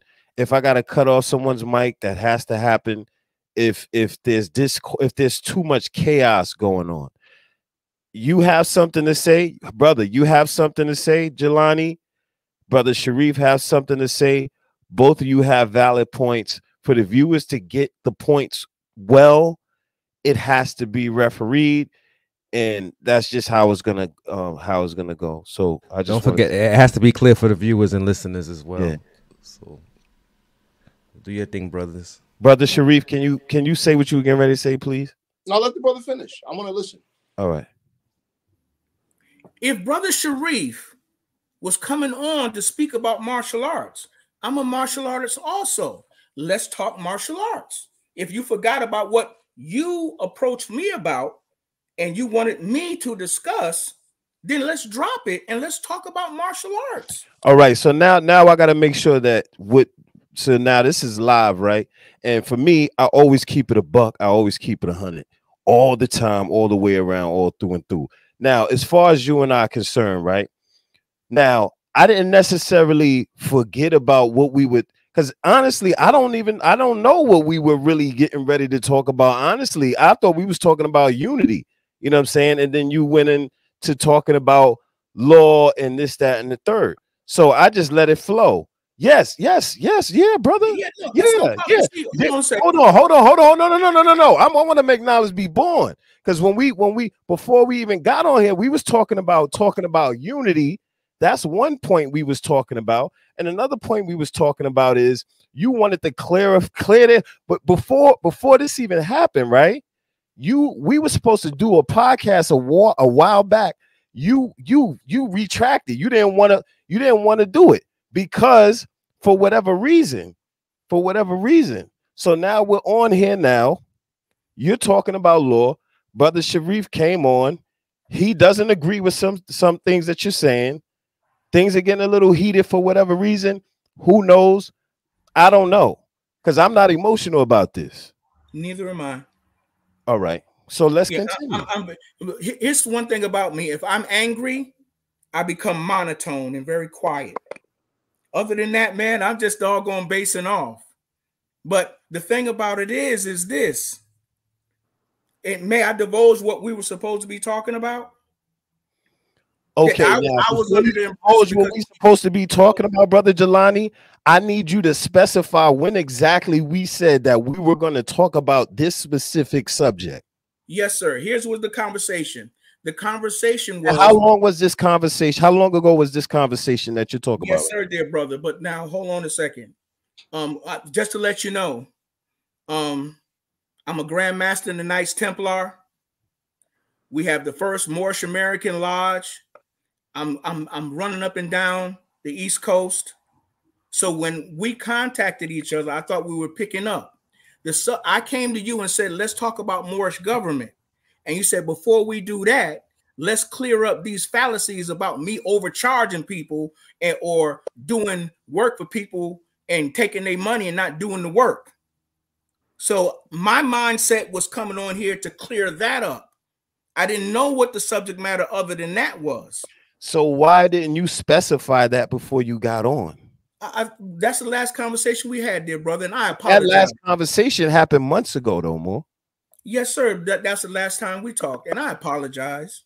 But can we say something? I was under the impression that's what we were doing, and I apologize. Let's talk martial arts. I have no problem. Let's go ahead and blend in and talk martial arts because Sharif Diddy Bay is an excellent kung fu instructor, Sifu.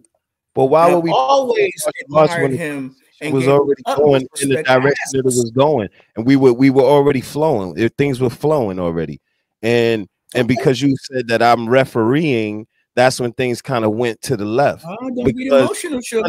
Don't get emotional. It's gonna be all right. I'm not getting emotional. I was excited. I said it. I apologize. I digress. Please forgive me. Please forgive me. No, hey Mo, listen. It's not about that, Mo. What I'm saying is this.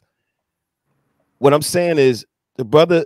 you said I don't referee, but I'm just, it's not about being emotional. I'm letting you know, I and Mike, we have to control the room all the time, no matter who's on. Respect. So we got a referee. So Respect. if it's out of hand, we gotta clip it. You get what I'm saying? We gotta fix it. Sir. So I let's agree. Can we get it back on track? I want to get it back sir. on track. I want to get it back on track. I'm all ears. The brother Sharif had something to say in reference to what did you say? What happened? What can you recall, brother Sharif? Sure, I can recall. Yeah. The topic at the moment where I had asked the simple question of if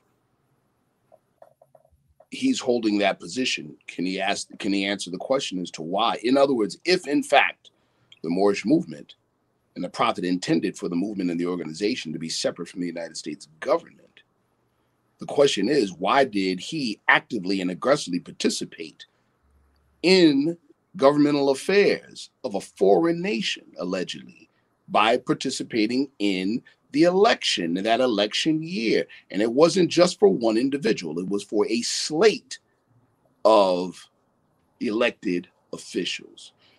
So that was the question. The first time I asked, he didn't answer. So I asked the question again.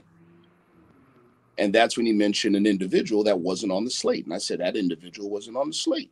And he said, well, maybe I misspoke, or, whatever the person's name. And that's when I began to say, listen, it's an entire slate. And that's when the brother started talking and I couldn't get a word in. So I just shut up. Well, dear brother, I apologize, but I don't know anything about that. What I study is religious government and the powers of religious government. And when I see in chapter 48, we as a clean and pure nation, descendants of Africa, do not desire to amalgamate, that's a separation. Or marry into the pale-skinned nations of Europe, or follow after their religion, knowing that religion is a form of law. And then when we are returning the church and Christianity back to the European, so that is for his earthly salvation, meaning that anything that is Christian, we do not have to deal with it, because the next verse says we are returning to Islam, for that is for our earthly salvation. So those verses are speaking of a separation, right? Not an organization. So these are the things that I read, and I get the impression that we are supposed to develop our own. I look at the Vatican. The Vatican has every department that the United States and every country of the world has. The Hasidic Jews, same thing. That's not true. Even the Amish and the Quakers. That's not true. They have different departments that are the same in every other government. Mm-hmm. The Moorish Americans, where's our school? Where's our police department? Where's our litigators to defend our Moors? When we're dragged into foreign courts, where are these things? Why hasn't nobody took the time to develop these things? Because we need them. Because you got people, just because they say they Moors, are being persecuted, and they're not equipped to defend themselves. So what institution is going to come up to help Moorish Americans defend themselves, or a group of individuals study law on the level where they can protect our Moorish American citizens, and those Moorish American citizens can hire them to speak on their behalf as counsels? That's where my mindset is, brother. Protection for our people. I'm not on no highfalutin tip or nothing like that. I've been a victim of these municipalities. I've been tortured. My family's been tortured. So I want solutions so that nobody's family ever gets tortured again. That's my whole mission, man. That's the only thing I thrive for. That's it. If I don't know certain literature or certain historical facts, please forgive me. I haven't studied that, because I've been studying the religious law and how the prophets work compares to that religious law. See, I don't know everything. I just that's like Brother Akeem Bay. He specializes in the genealogy of the different personalities and linking them back to the Moors, to the Phoenicians and the Hittites and the Girgashites, and that's his specialty. Okay, so, Islam. Cry innocence. All right, Islam, real quick. I want to know this, right? So, Brother Sharif, you have the documentation of the Prophet basically casting a ballot. How did you word it? It's not even just, listen, it's not like some hidden stuff hidden somewhere in a box. This is contemporary history. It wasn't just written about by the Moors. It wasn't just written about or recorded by the Moorish movement. The Chicago Defender recorded it. Like, this is well known. It's part of American history. So Brother Jelani says he hasn't seen it. That's, hey, okay. But now here's the kicker, though, and this is my point. If you see it, not if, when, now you have a real conundrum. Because if that happened, which it did, then there's a huge contradiction in your understanding, brother. In other words, how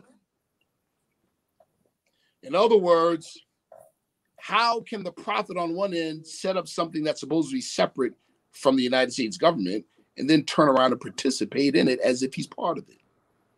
That's a good question, because only thing I have, I'm sorry, were you finished? Yeah, that's a good question, man, because see, in Moorish Holy, we say chapter, verse, sentence, paragraph. So we don't speculate on what we read.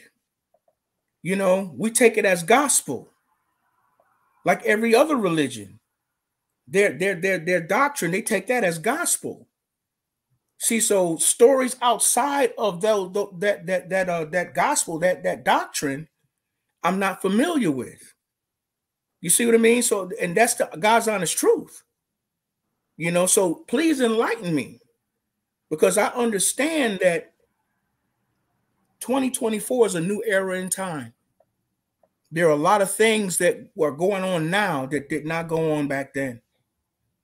You know, and we as Moorish Americans have not made the adjustment for the new era in time.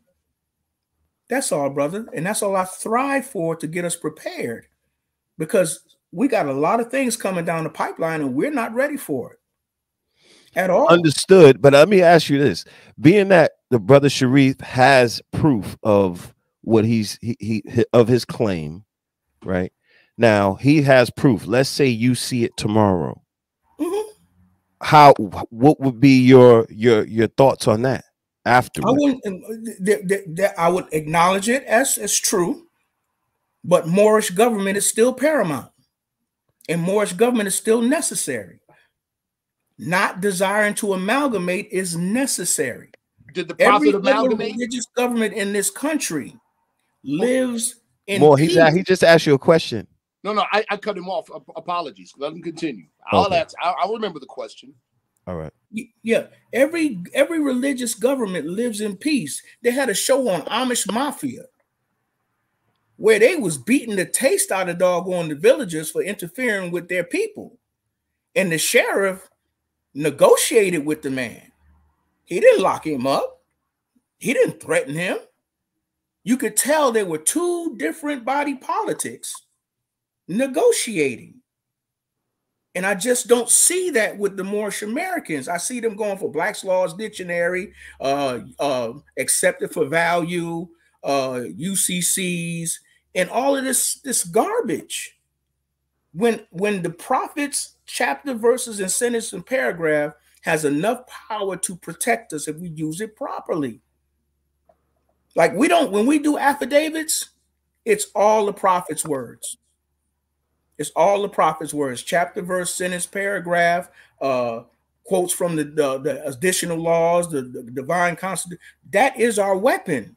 That's what and it shuts them down because it's religious in nature and they can't make a judgment on religion. So it shuts them down. So that's an effective tactic to keep this pirate off of us. We've done it time and time again. You know, so it's hard when we've actually done it. It's hard to say, well, no, well, okay, I'm going to change my whole way because of a voting situation. It's hard when you've actually done it for me to do a reverse or 180. See, we were jumped on just because we were Moors. The assistant chief police lied on us and said we were El Rukins. I remember I told you last time. And they attacked us. And at that time, the elder Moors didn't know what to do to assist us. And instead of jumping ship, like my family did and a lot of other ones, I said, I'm going to sit here and bang and swing and try to figure out this classical mess. That's all. That's it. And if I'm doing it in ignorance, I know that I'm doing it in ignorance, but it's hard when you've been effective in this particular strategy. In Islam, I yield. I have a question though. Yes, sir. With what he's saying, Reef, is that even feasible? Well, here's is it possible? I'll address that, but let me ask. I want to ask this question. The brother quoted from chapter 48. We as a clean and pure nation descended from the inhabitants of Africa do not desire to amalgamate and marry into the pale-skinned nations of Europe, neither serve the gods of their religion. Right? Right? Isn't that what you said? Yeah. Okay. You equate participating in another nation's governmental affairs with amalgamation. Am I correct? Yes, sir. Did the prophet, here's my question, did the prophet amalgamate with the European in 1928 when he advocated for voting in that system?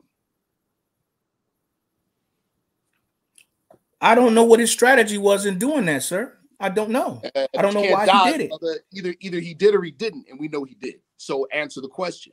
Did he amalgamate? Guess what? See, you know it for true, brother. I don't know it yet. Once you show me the evidence, then I might have another change of mind. But until it's there. It's out there. He said it's public information. I think you showed it at one point, right? Hold on, brother Ron. Hold on, brother Ron. I just listen. Whether you've seen it or not is irrelevant to my question. The question is, and I'll use the word if it took place, would he be guilty of amalgamating? My opinion, like everybody else said, it's one or the other, bro. I would say yes. Okay. And here's the reason why. Praise the Lord. That's what I wanted to hear. All right. All right. And here's the reason why. Mm-hmm. You know, one of the things I've criticized is about successions. All right. When you first start something out, you appoint people in positions, and you try to appoint the people that are expertise in each of those positions. But after a while, there comes a time where the people must choose the leadership based on the standards developed by that original people who were appointed. So when will we have a national election for the next Supreme Grand Sheikh? The one who will represent us to all governments of the world. Those who think they are qualified, let them go throughout the country to the various temples and campaign and convince the people they're qualified. And we vote. And I look at that as a free national ballot. You see what I mean? Ballot is. I mean, that's how I look at it. You know, that's just one of the things that I look at. Because when the new president comes into place, he should be in the TV looking at our TV channel to find out who the new Supreme Grand Sheikh is that he got to deal with. But we're not thinking on that level. See, and that's why we have no peace. Because we have no structured government that is there to protect us. You have various different ideologies. You got people who live in the hadiths, the oral statements, and don't even touch the Moorish Holy Quran. You know, so our way of thinking as Moorish Americans is garbled. So when do we sit down and ungarble it? When do we untie the spaghetti strings? When do we straighten things out? When do we put some structure to who we say we are? I'm still waiting for you, man. Brother. I'm waiting. I was listening intently. I still don't get what your response has to do with my question. Brother, I said for the next time, I said, I don't know. And you asked me, did I think it was amalgamation if he did it? And I said, yes. Mm-hmm. So I believe I answered the question, sir. You said, okay, so you believe that if it took place, which it did, then the prophet went against his own law. I mean, that's what you say. No, I don't have enough evidence to make a definitive answer. No. Because now you're attempting to put words in my mouth. I simply said I don't have enough information. If that is the case, yes, it is. To me, it is amalgamation, because you're voting in somebody else's. You said yes, brother. Yeah, you did say yes. Did say yes. You did say yes, brother. You said yes. You said yes. I didn't put words. Prophet went against his own law. Yeah, I didn't put words in your mouth, bro. You did say yes. Yeah, brother, and that's my misunderstanding. If the truth comes out, that'll be and I'll eat it. But it has to be revealed to me. Yeah, I've been in here over 2 decades, but I'm still a baby. I'm still not above learning.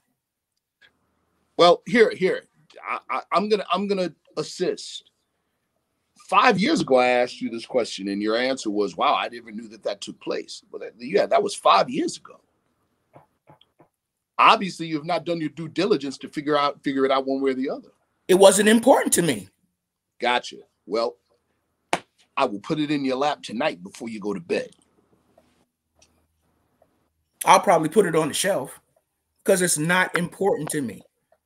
The prophet in the 1920s participating in the voting situation, I don't know what his thinking was. I don't know what his mission was or what his strategy was. But in 2024, I have no place for that thinking. Okay, more Islam, real quick, Brother Sharif. What asking that question, Brother Sharif, what asking that question to the brother, posing that question.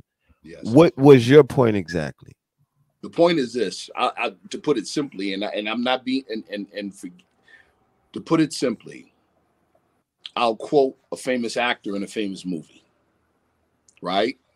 And based on what the brother just said, this is not offensive, because he's saying, well, if that took place, then you know what? I ain't got time for that kind of thinking. I'm on something else. I'm on some other time. Got it. So I'll quote Denzel Washington in the movie American Gangster. Call it what you want. Just don't call it blue magic.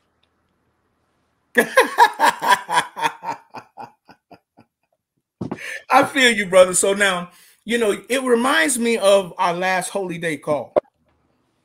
A brother from Tunisia came on the call and told us we weren't Muslims and we weren't practicing Islam.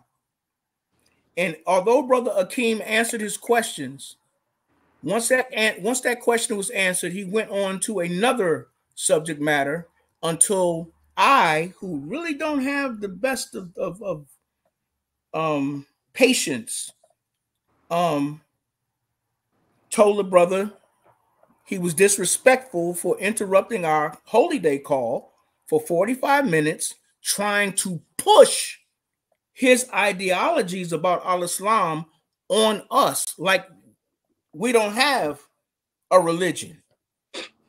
So, like I said, until I get proof, you can't push anything on me if it's not in the Moorish Holy Quran, if it's not in the divine constitution and bylaws, the additional laws, or the doctrine, chapter, verse, sentence, paragraph, then I will question it. Can I refresh your memory on something? Yes, sir, please. All right.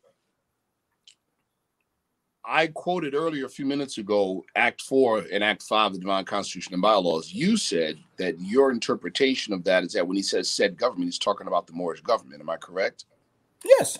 I asked you, what is that? You said the Moorish Divine National Movement. Am I correct? Yes.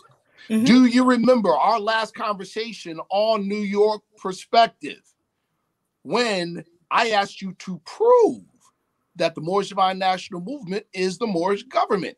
And your response was, that's what I heard. No, I read it. Where? In the Prophet's warning, the letter should be read at every meeting. February 1929. Not there. And we had a discussion about that because the rendition you had didn't have that last paragraph. And I read that last paragraph. Brother, I have the The prophet said that when he was at the inauguration, he didn't say that he represented the Moorish Science Temple, the Moorish Holy Temple of Science, the old Canaanite temple. He said he was there representing the Moorish Divine and National Movement. Now, brother, there's nothing wrong with that. And he also said the Moorish Divine National Movement during the time when the name Moorish Science Temple of America was in use, because they were synonymous, brother. Is there documentation of that? Hold on. They're not separate. And I had asked you even in a previous show to show me proof that the term Moorish Divine National Movement is distinct from the Moorish Science Temple of America, and that is the Moorish government. Show me. Well, I don't see Moorish Divine and National Movement on the affidavit that was placed on Cook County, Illinois. I don't see it on there. Where do you see it? In the doctrine I just quoted. Yeah, but that says nothing about it being the Moorish government. Where is it incorporated or established? Whatever. Show me. If an official shows up at a political jurisdiction, and with all governments, when you present yourself, you present your name and the government you represent. And that doctrine, at the inauguration of the governor, it says that the prophet represented us as the Moorish Divine and National Movement. Yeah, I'm just going by what the literature that we read every Friday and Sunday says. I got you. Nowhere does that say it's the government, brother. Nowhere. Right. So show me. Where is it? Show me. It's an implication. If he said that's what he represents, that's all I need to hear, brother. Did he go to the inauguration representing the Boy Scouts? Brother, that's all I needed to hear. It's an so you're basing your philosophy of the teachings on an implication. Me? Yeah. Not when it's in black and white, dear brother. Where is it in black and white? The letter that should be read at every meeting. We read it every Friday and Sunday. Where does it say now? Now who wrote it, brother? I don't know, brother. Where? But we read this every Friday and Sunday, brother. Brother, where does that document say that that is the government? The government more. Where? Where? It is implied because he said that he represented the Moorish Divine and National Movement. Where what else would that be? Brother. Using all five of your senses, what else would that be? Where's the brother? Where? Listen, you're so asking our government, sir. You're asking people to literally rest their belief on an implication. No, not really. Not really. You know, things are said and they lead to different things. That's like me, all right? As a martial artist, if I go to a martial arts function, I go under the auspices of the Triple Fist Chaos Martial Arts Society. That is the governing body of our particular martial arts society. When was it established? Our society, 1989. Yes. Where? Springfield, Mass. What people did it? Myself. Yes, sir. And 8 other martial artists. Outstanding. How was it done? It was done at a meeting. Certificates were signed. And proclamations were put in place. And bylaws show me the exact same process or similar process for the Moorish Divine National Movement as a government. Show me. It's not there, Brother Sharif. I know it's not there because I used to believe it too, because the person that first started that rumor was a man named Rasadiel. I just learned that today. Yeah, now you know. I believed it too, brother. But, see, it's hard, but when I see it in black and white. See what in black and white? Show me the name of our government, brother, because we can't be a nation of people without a title for our government. Our government is the United States government, brother. That's what the prophet said. That's what the prophet said. Where did the prophet say that our government is the United States government? I'll be right back. I didn't say U.S. of A., the United States government.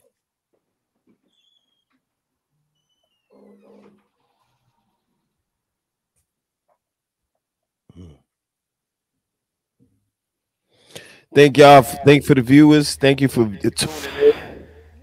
Yes, thank you. Appreciate that. I'm just a little silent, just letting you guys do your thing. My thing is that unity under one flag. We all fighting for the same thing. Let's just come to an agreement. It's okay to disagree. Well, this is where it happened.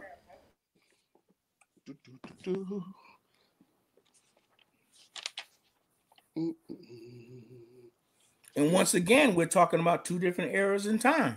You're talking about the United States Corporation or the United States Republic? Because you can't have a constitution and be a part of the United States Corporation. That's a corporation. Washington, D.C. don't have a constitution.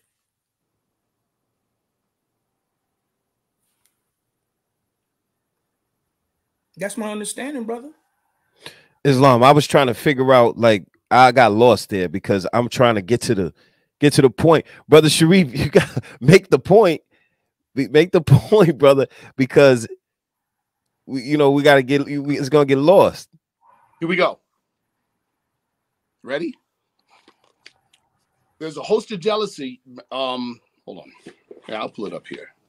This is one of the memos, warnings to be read at every meeting. Let me pull it up. I mean, there's so many places. It's like, where do I begin? But here's one. I'll go here. I'll start here. Hold on. 3 letters to be read at the end of each meeting.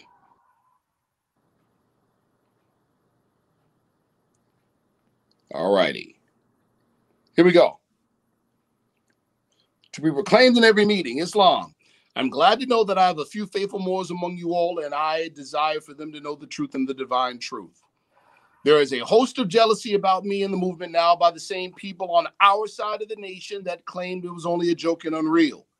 But now, since they have found out from the government officials and the nations of the earth that this is the only sole foundation that all Asiatics must depend upon for their earthly salvation as American citizens, they are working every scheme that they can to disqualify me so they themselves may take charge of the situation.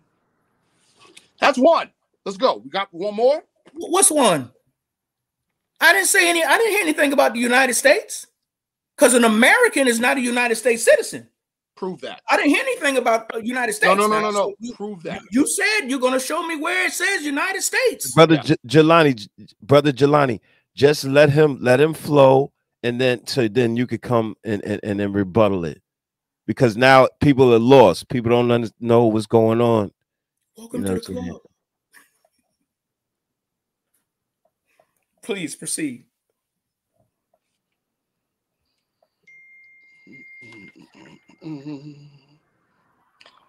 Here we go. This is the prophet.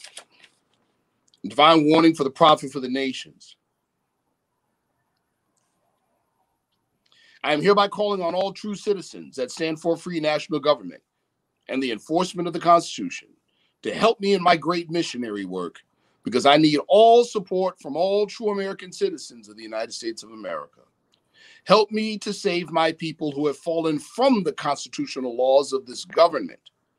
I am depending on your support to get them back to the constitutional fold again, that they may learn or will learn to love instead of hate and live according to love, truth, peace, freedom, and justice, supporting our free national constitution of the United States of America.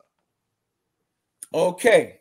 Once again, you said United States. United States of America and United States are two different jurisdictions. No, they're not. That's what you said. Brother, watch this. I want to share something real quick. One is constitutional, the other one is corporate. Yeah, I'm listening. Set up and let's set up, and you know I never do this, but this is an important topic. United States versus United States of America.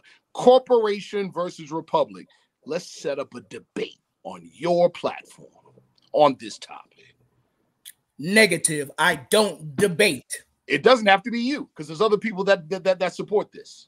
So we'll pick somebody. Okay. Praise the Lord. But that's another one. But here's the point, though, Brother Jelani. Here's the point. Neither one of those are Moorish government, are they? No, it points more to the jurisdiction. Neither See, one because religion is automatically constitutional. Islam, hey, Mikey Fever, Islam. Can you read what Brother Ray Bay is saying? Because Brother Ray Bay is asking. Give me a second. I got you.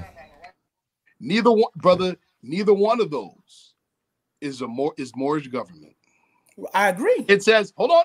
It says supporting our free national constitution of the United States of America. The prophet was very specific. It didn't say supporting our own Moorish government. Didn't say that. It says supporting our free national constitution of the United States of America.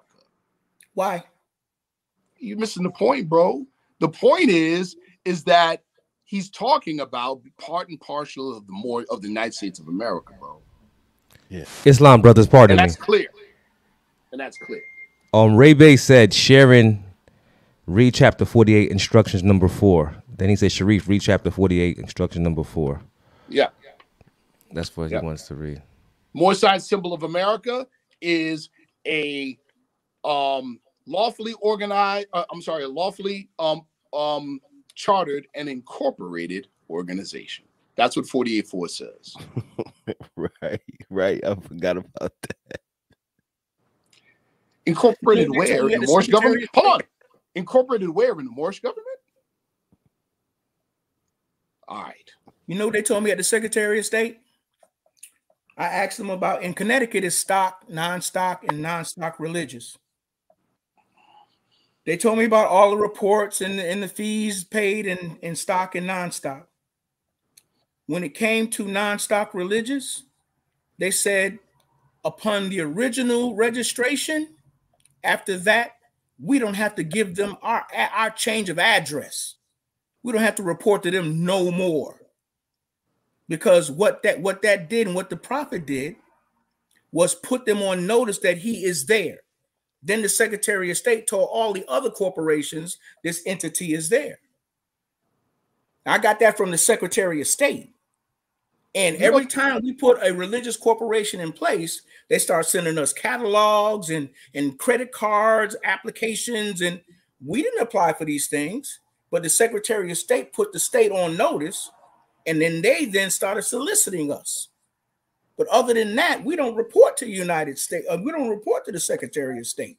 We don't have any relationship with them. Then putting them on notice that we're there, brother. And that's because we've done it 12 times. Dear brother, let me tell you something. What you're describing right there happens to every single person who incorporates a corporation from another state. That ain't nothing new. It's called a foreign corporation relative to the state that you're operating in. Let's Think podcast is going on. A religious corporation and those other corporations are not the same thing because of the First Amendment to the United States Constitution. You're missing the point, bro. What you just described, brother. Go ahead. No, please. You go ahead, Elder. What you just described happens to anyone who is operating in a particular state under a corporation that comes from another state. You talking about a foreign corporation? Brother, that's all it is. No, brother, because we have domestic and we have foreign corporations. Brother, and it's the same thing. We don't report to nobody. But see, we're talking about, first of all, what do you mean you don't report to anybody? What does that mean? After we establish it, we get no correspondence from the Secretary of State. We get no correspondence from the government. It is acknowledged that there's a religious corporation in town.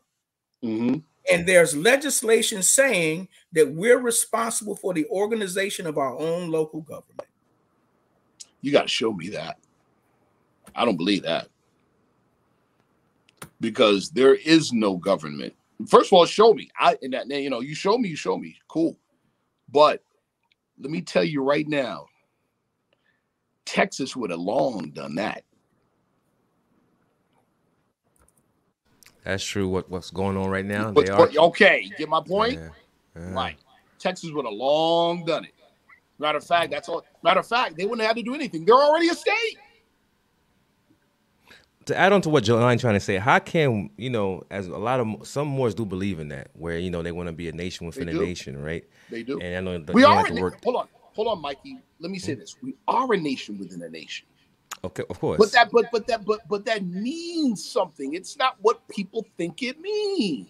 Of course, there's a lot of nations within a nation, but I think he wants a separation of government, or probably they are misconstruing or conflating the fact that they see Hasidic Jews have their own, religious laws. Yes, sir. Now you're from Brooklyn, bro, so you see it all the time.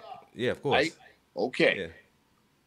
Do you think the Hasidic Jews are immune from civil authority? Look at what just happened recently. Oh, with the whole COVID thing, yeah. They what about the raid? What about the raid on the one synagogue? Oh yeah, with the tunnels. With the tunnels, yeah.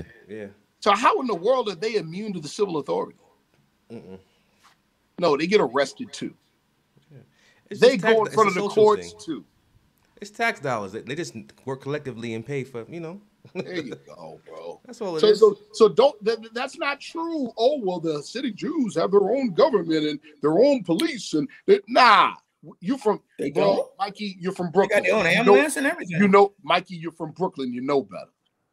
Islam, real quick, the brother Jelani did say the brother Jelani has a point when it comes to them having like their own kind of like policing force and yes.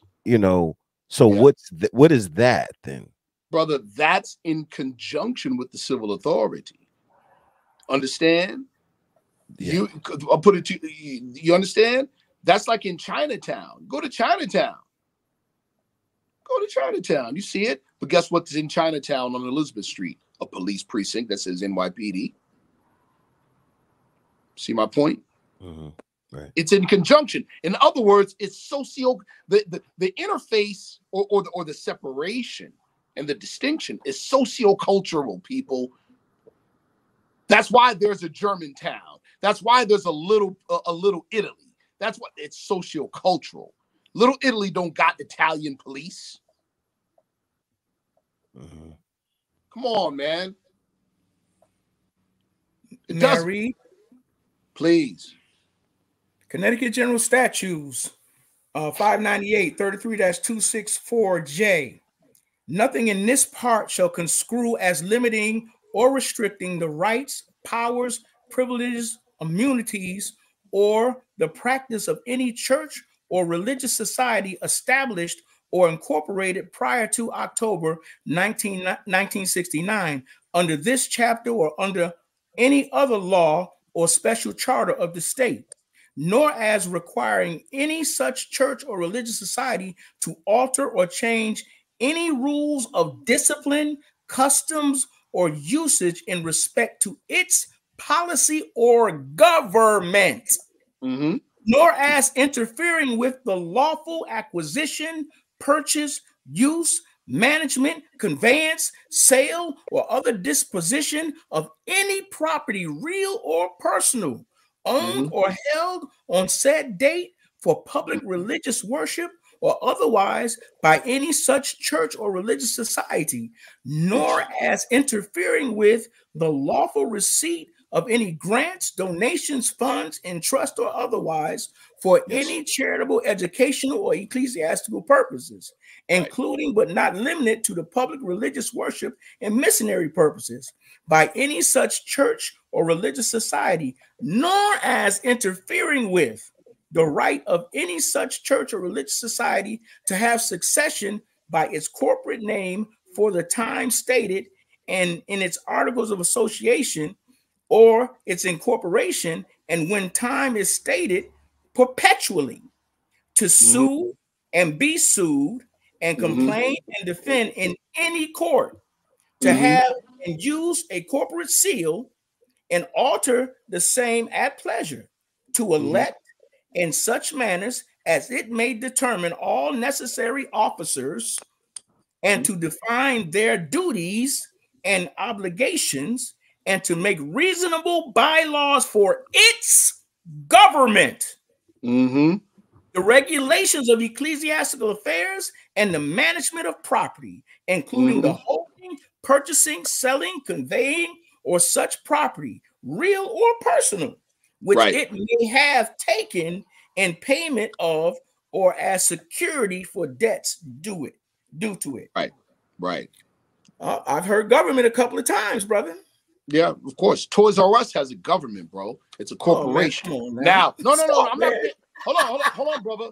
Hold on. I'm not being facetious, but I'm glad he thought that was funny. But check this out. Everything he said and everything he read, I agree with 100%. But here's the problem. In this country, we have what's called separation of church and state, right? Do we know what separation of church and state means, people? First of all, everything that the brother said, I agree with 100%.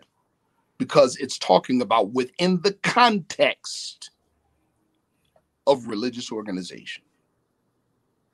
And there is government because you have authority within a corporation, within a religious organization, or any other type of organization. But guess what you don't have? Nowhere in your religious organization, in its bylaws, in its creation, does it cover civil authority or superseding civil authority. It operates within the confines of its design. It does not operate outside of that. And that law, and the laws that you just read, are 100% in conformity with that fact. But it doesn't say that. You just read it. No, it said its government, its own government. Brother. It didn't say nothing about civil authority. Brother. It's government. See, that's what I mean about chapter and verse. Yo, bro, can I finish? I'm going to read it for what it is. I'm not going to ad-lib. Brother Jelani, just let him finish, brother. Just let him finish his point. Bro, you stay cutting me off, man. I apologize, brother. People think that they see the word government and that means, oh, we're independent of another government. That's a problem. That's a problem. They see the word government, oh, that means we can just do everything that every other government does. No, you can only do what's within the confines of the structure of your organization. Let me repeat that. You can only operate within the parameters of the purpose of your organization. I'm going to say it one more time. You can only operate within the parameters of your organization. And one other thing, there is absolutely no law that exists, in this country, in the United States of America, whether you want to call it a corporation, republic, or whatever, that allows a state to create an entity greater than itself or independent of itself. There is none. Nowhere in the legislation that I read did it say anything about an organization. It said church or society, not organization. Let me reword my statement. Society, is responsible for organizing its own government. I'm not going to read into that because that's the legislation of the state. They knew what they was doing when they wrote it, or they'd have said, with the exception of civil authority. Okay. See? So I'm just reading what it says. Okay, so watch this. Watch this. There's no laws in this country in any state that allow for a society to do the same thing. A society to do what? To create for the creation of a society that would be independent of the state or superior to the state. If that was the case, there would have been no civil war. The South would have ceded peacefully, and there would be the Confederate States of America and the United States of America. But the United States went about those organizations. But the United States went to war to preserve the Union and cannot even acknowledge that the Confederate States existed as an independent entity because Congress doesn't have the power to do so. In the congressional record, it's not called the Civil War, it's called the Rebellion. What does that have to do with religion? It's society and government. This is what it has to do with religion, brother. We have separation of church and state. That doesn't make religion and state equal and independent. You need to study the doctrine of the separation of church and state. It does not make religion equal and independent to the state. It doesn't. It just means that religion cannot inform affairs of state. That's what it means. So when it says Congress shall make no law with respect to religion or the practice and establishment thereof, what does that mean? Exactly what I just said. It means exactly what I just said. That religion does not overshadow the state. Forgive me, my reading comprehension must be off. But when I read that, it tells me that the state, when it comes to somebody's religious beliefs and practices, cannot make policy to override the laws of their God. Yeah, it does mean that too. But what does your religious society have to do with civil authority? Nothing. We're supposed to have our own. No. You don't have your own civil authority. Okay, we don't have it because Moors have not created it. No, you don't have it, brother, because it already exists. Brother. Who did you have to file, brother? Who did you have to file with? Who did you have to file with, brother?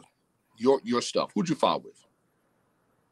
Now, before you answer the question, hold on. Before you answer the question, keep in mind that it's public information. It's public information. Who did you have to file with? Secretary of State, putting them on notice. So why, bro? No, you didn't put them on notice. You incorporated, brother. It's not put on notice. You incorporated. It's public notice. You're a not-for-profit organization. What? We're what the prophet put in place, a religious corporation. I just told you that the woman told me that other than putting it on the record, there's no other responsibility to the state. Brother, I didn't make that up. Brother, a state official said that. Brother, you didn't file an affidavit. You incorporated. I mean, I understand. I mean, I guess you in spirit was there with me. Brother, you filed an incorporation document, brother. You incorporated. You incorporated. Brother, that's what you say. But even if it is an incorporation, as in a religious corporation, we were told that that religious corporation has no relationship to the Secretary of State after filing. That's what you were told? That's what I was told. All right, bro. And we've done it 12 times. Okay.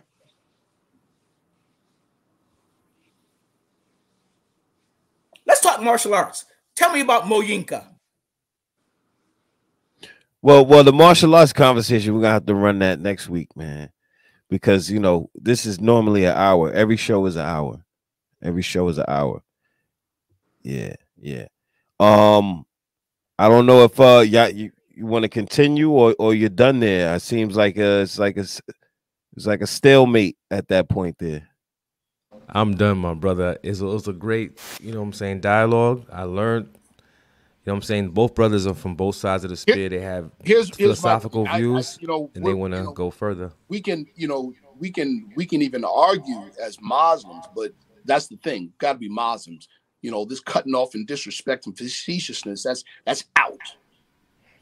I don't do that. That's out. Yeah.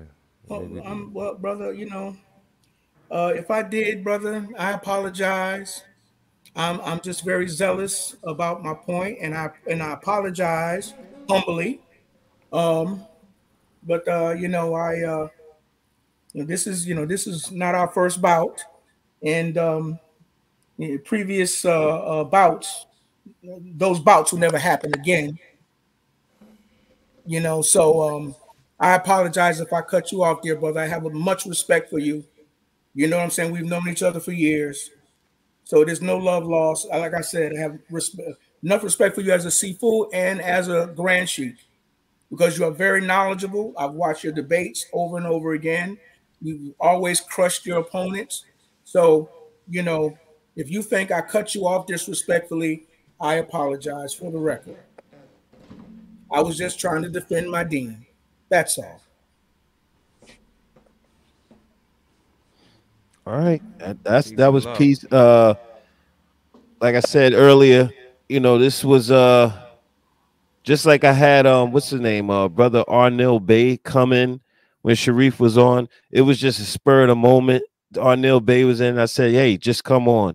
So for me, this is just like Jelani, come on in. He helped us build the platform, just like the brother Sharif in the beginning. So hey, come on in. It's Moorish Monday. Let's build. Why not?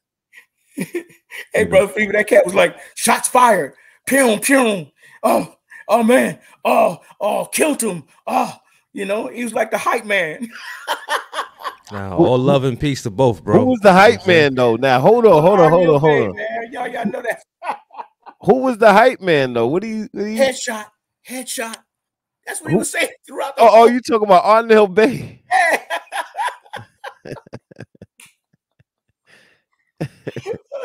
It's all love, man. It's all love. Really. I enjoyed this segment. And maybe we can do that segment, brother Ron, because it's very important. Because you know, nobody talks to me. They talk around me. So when you came to me with that, I said enough is enough. We're gonna address that. Oh, you talking about your situation with the with the thing we was talking about before, yeah. Yeah, you know what I'm saying? Yeah, because I mean, everything we're doing for the people.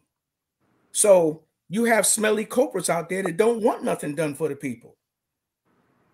You see what I mean? They really don't.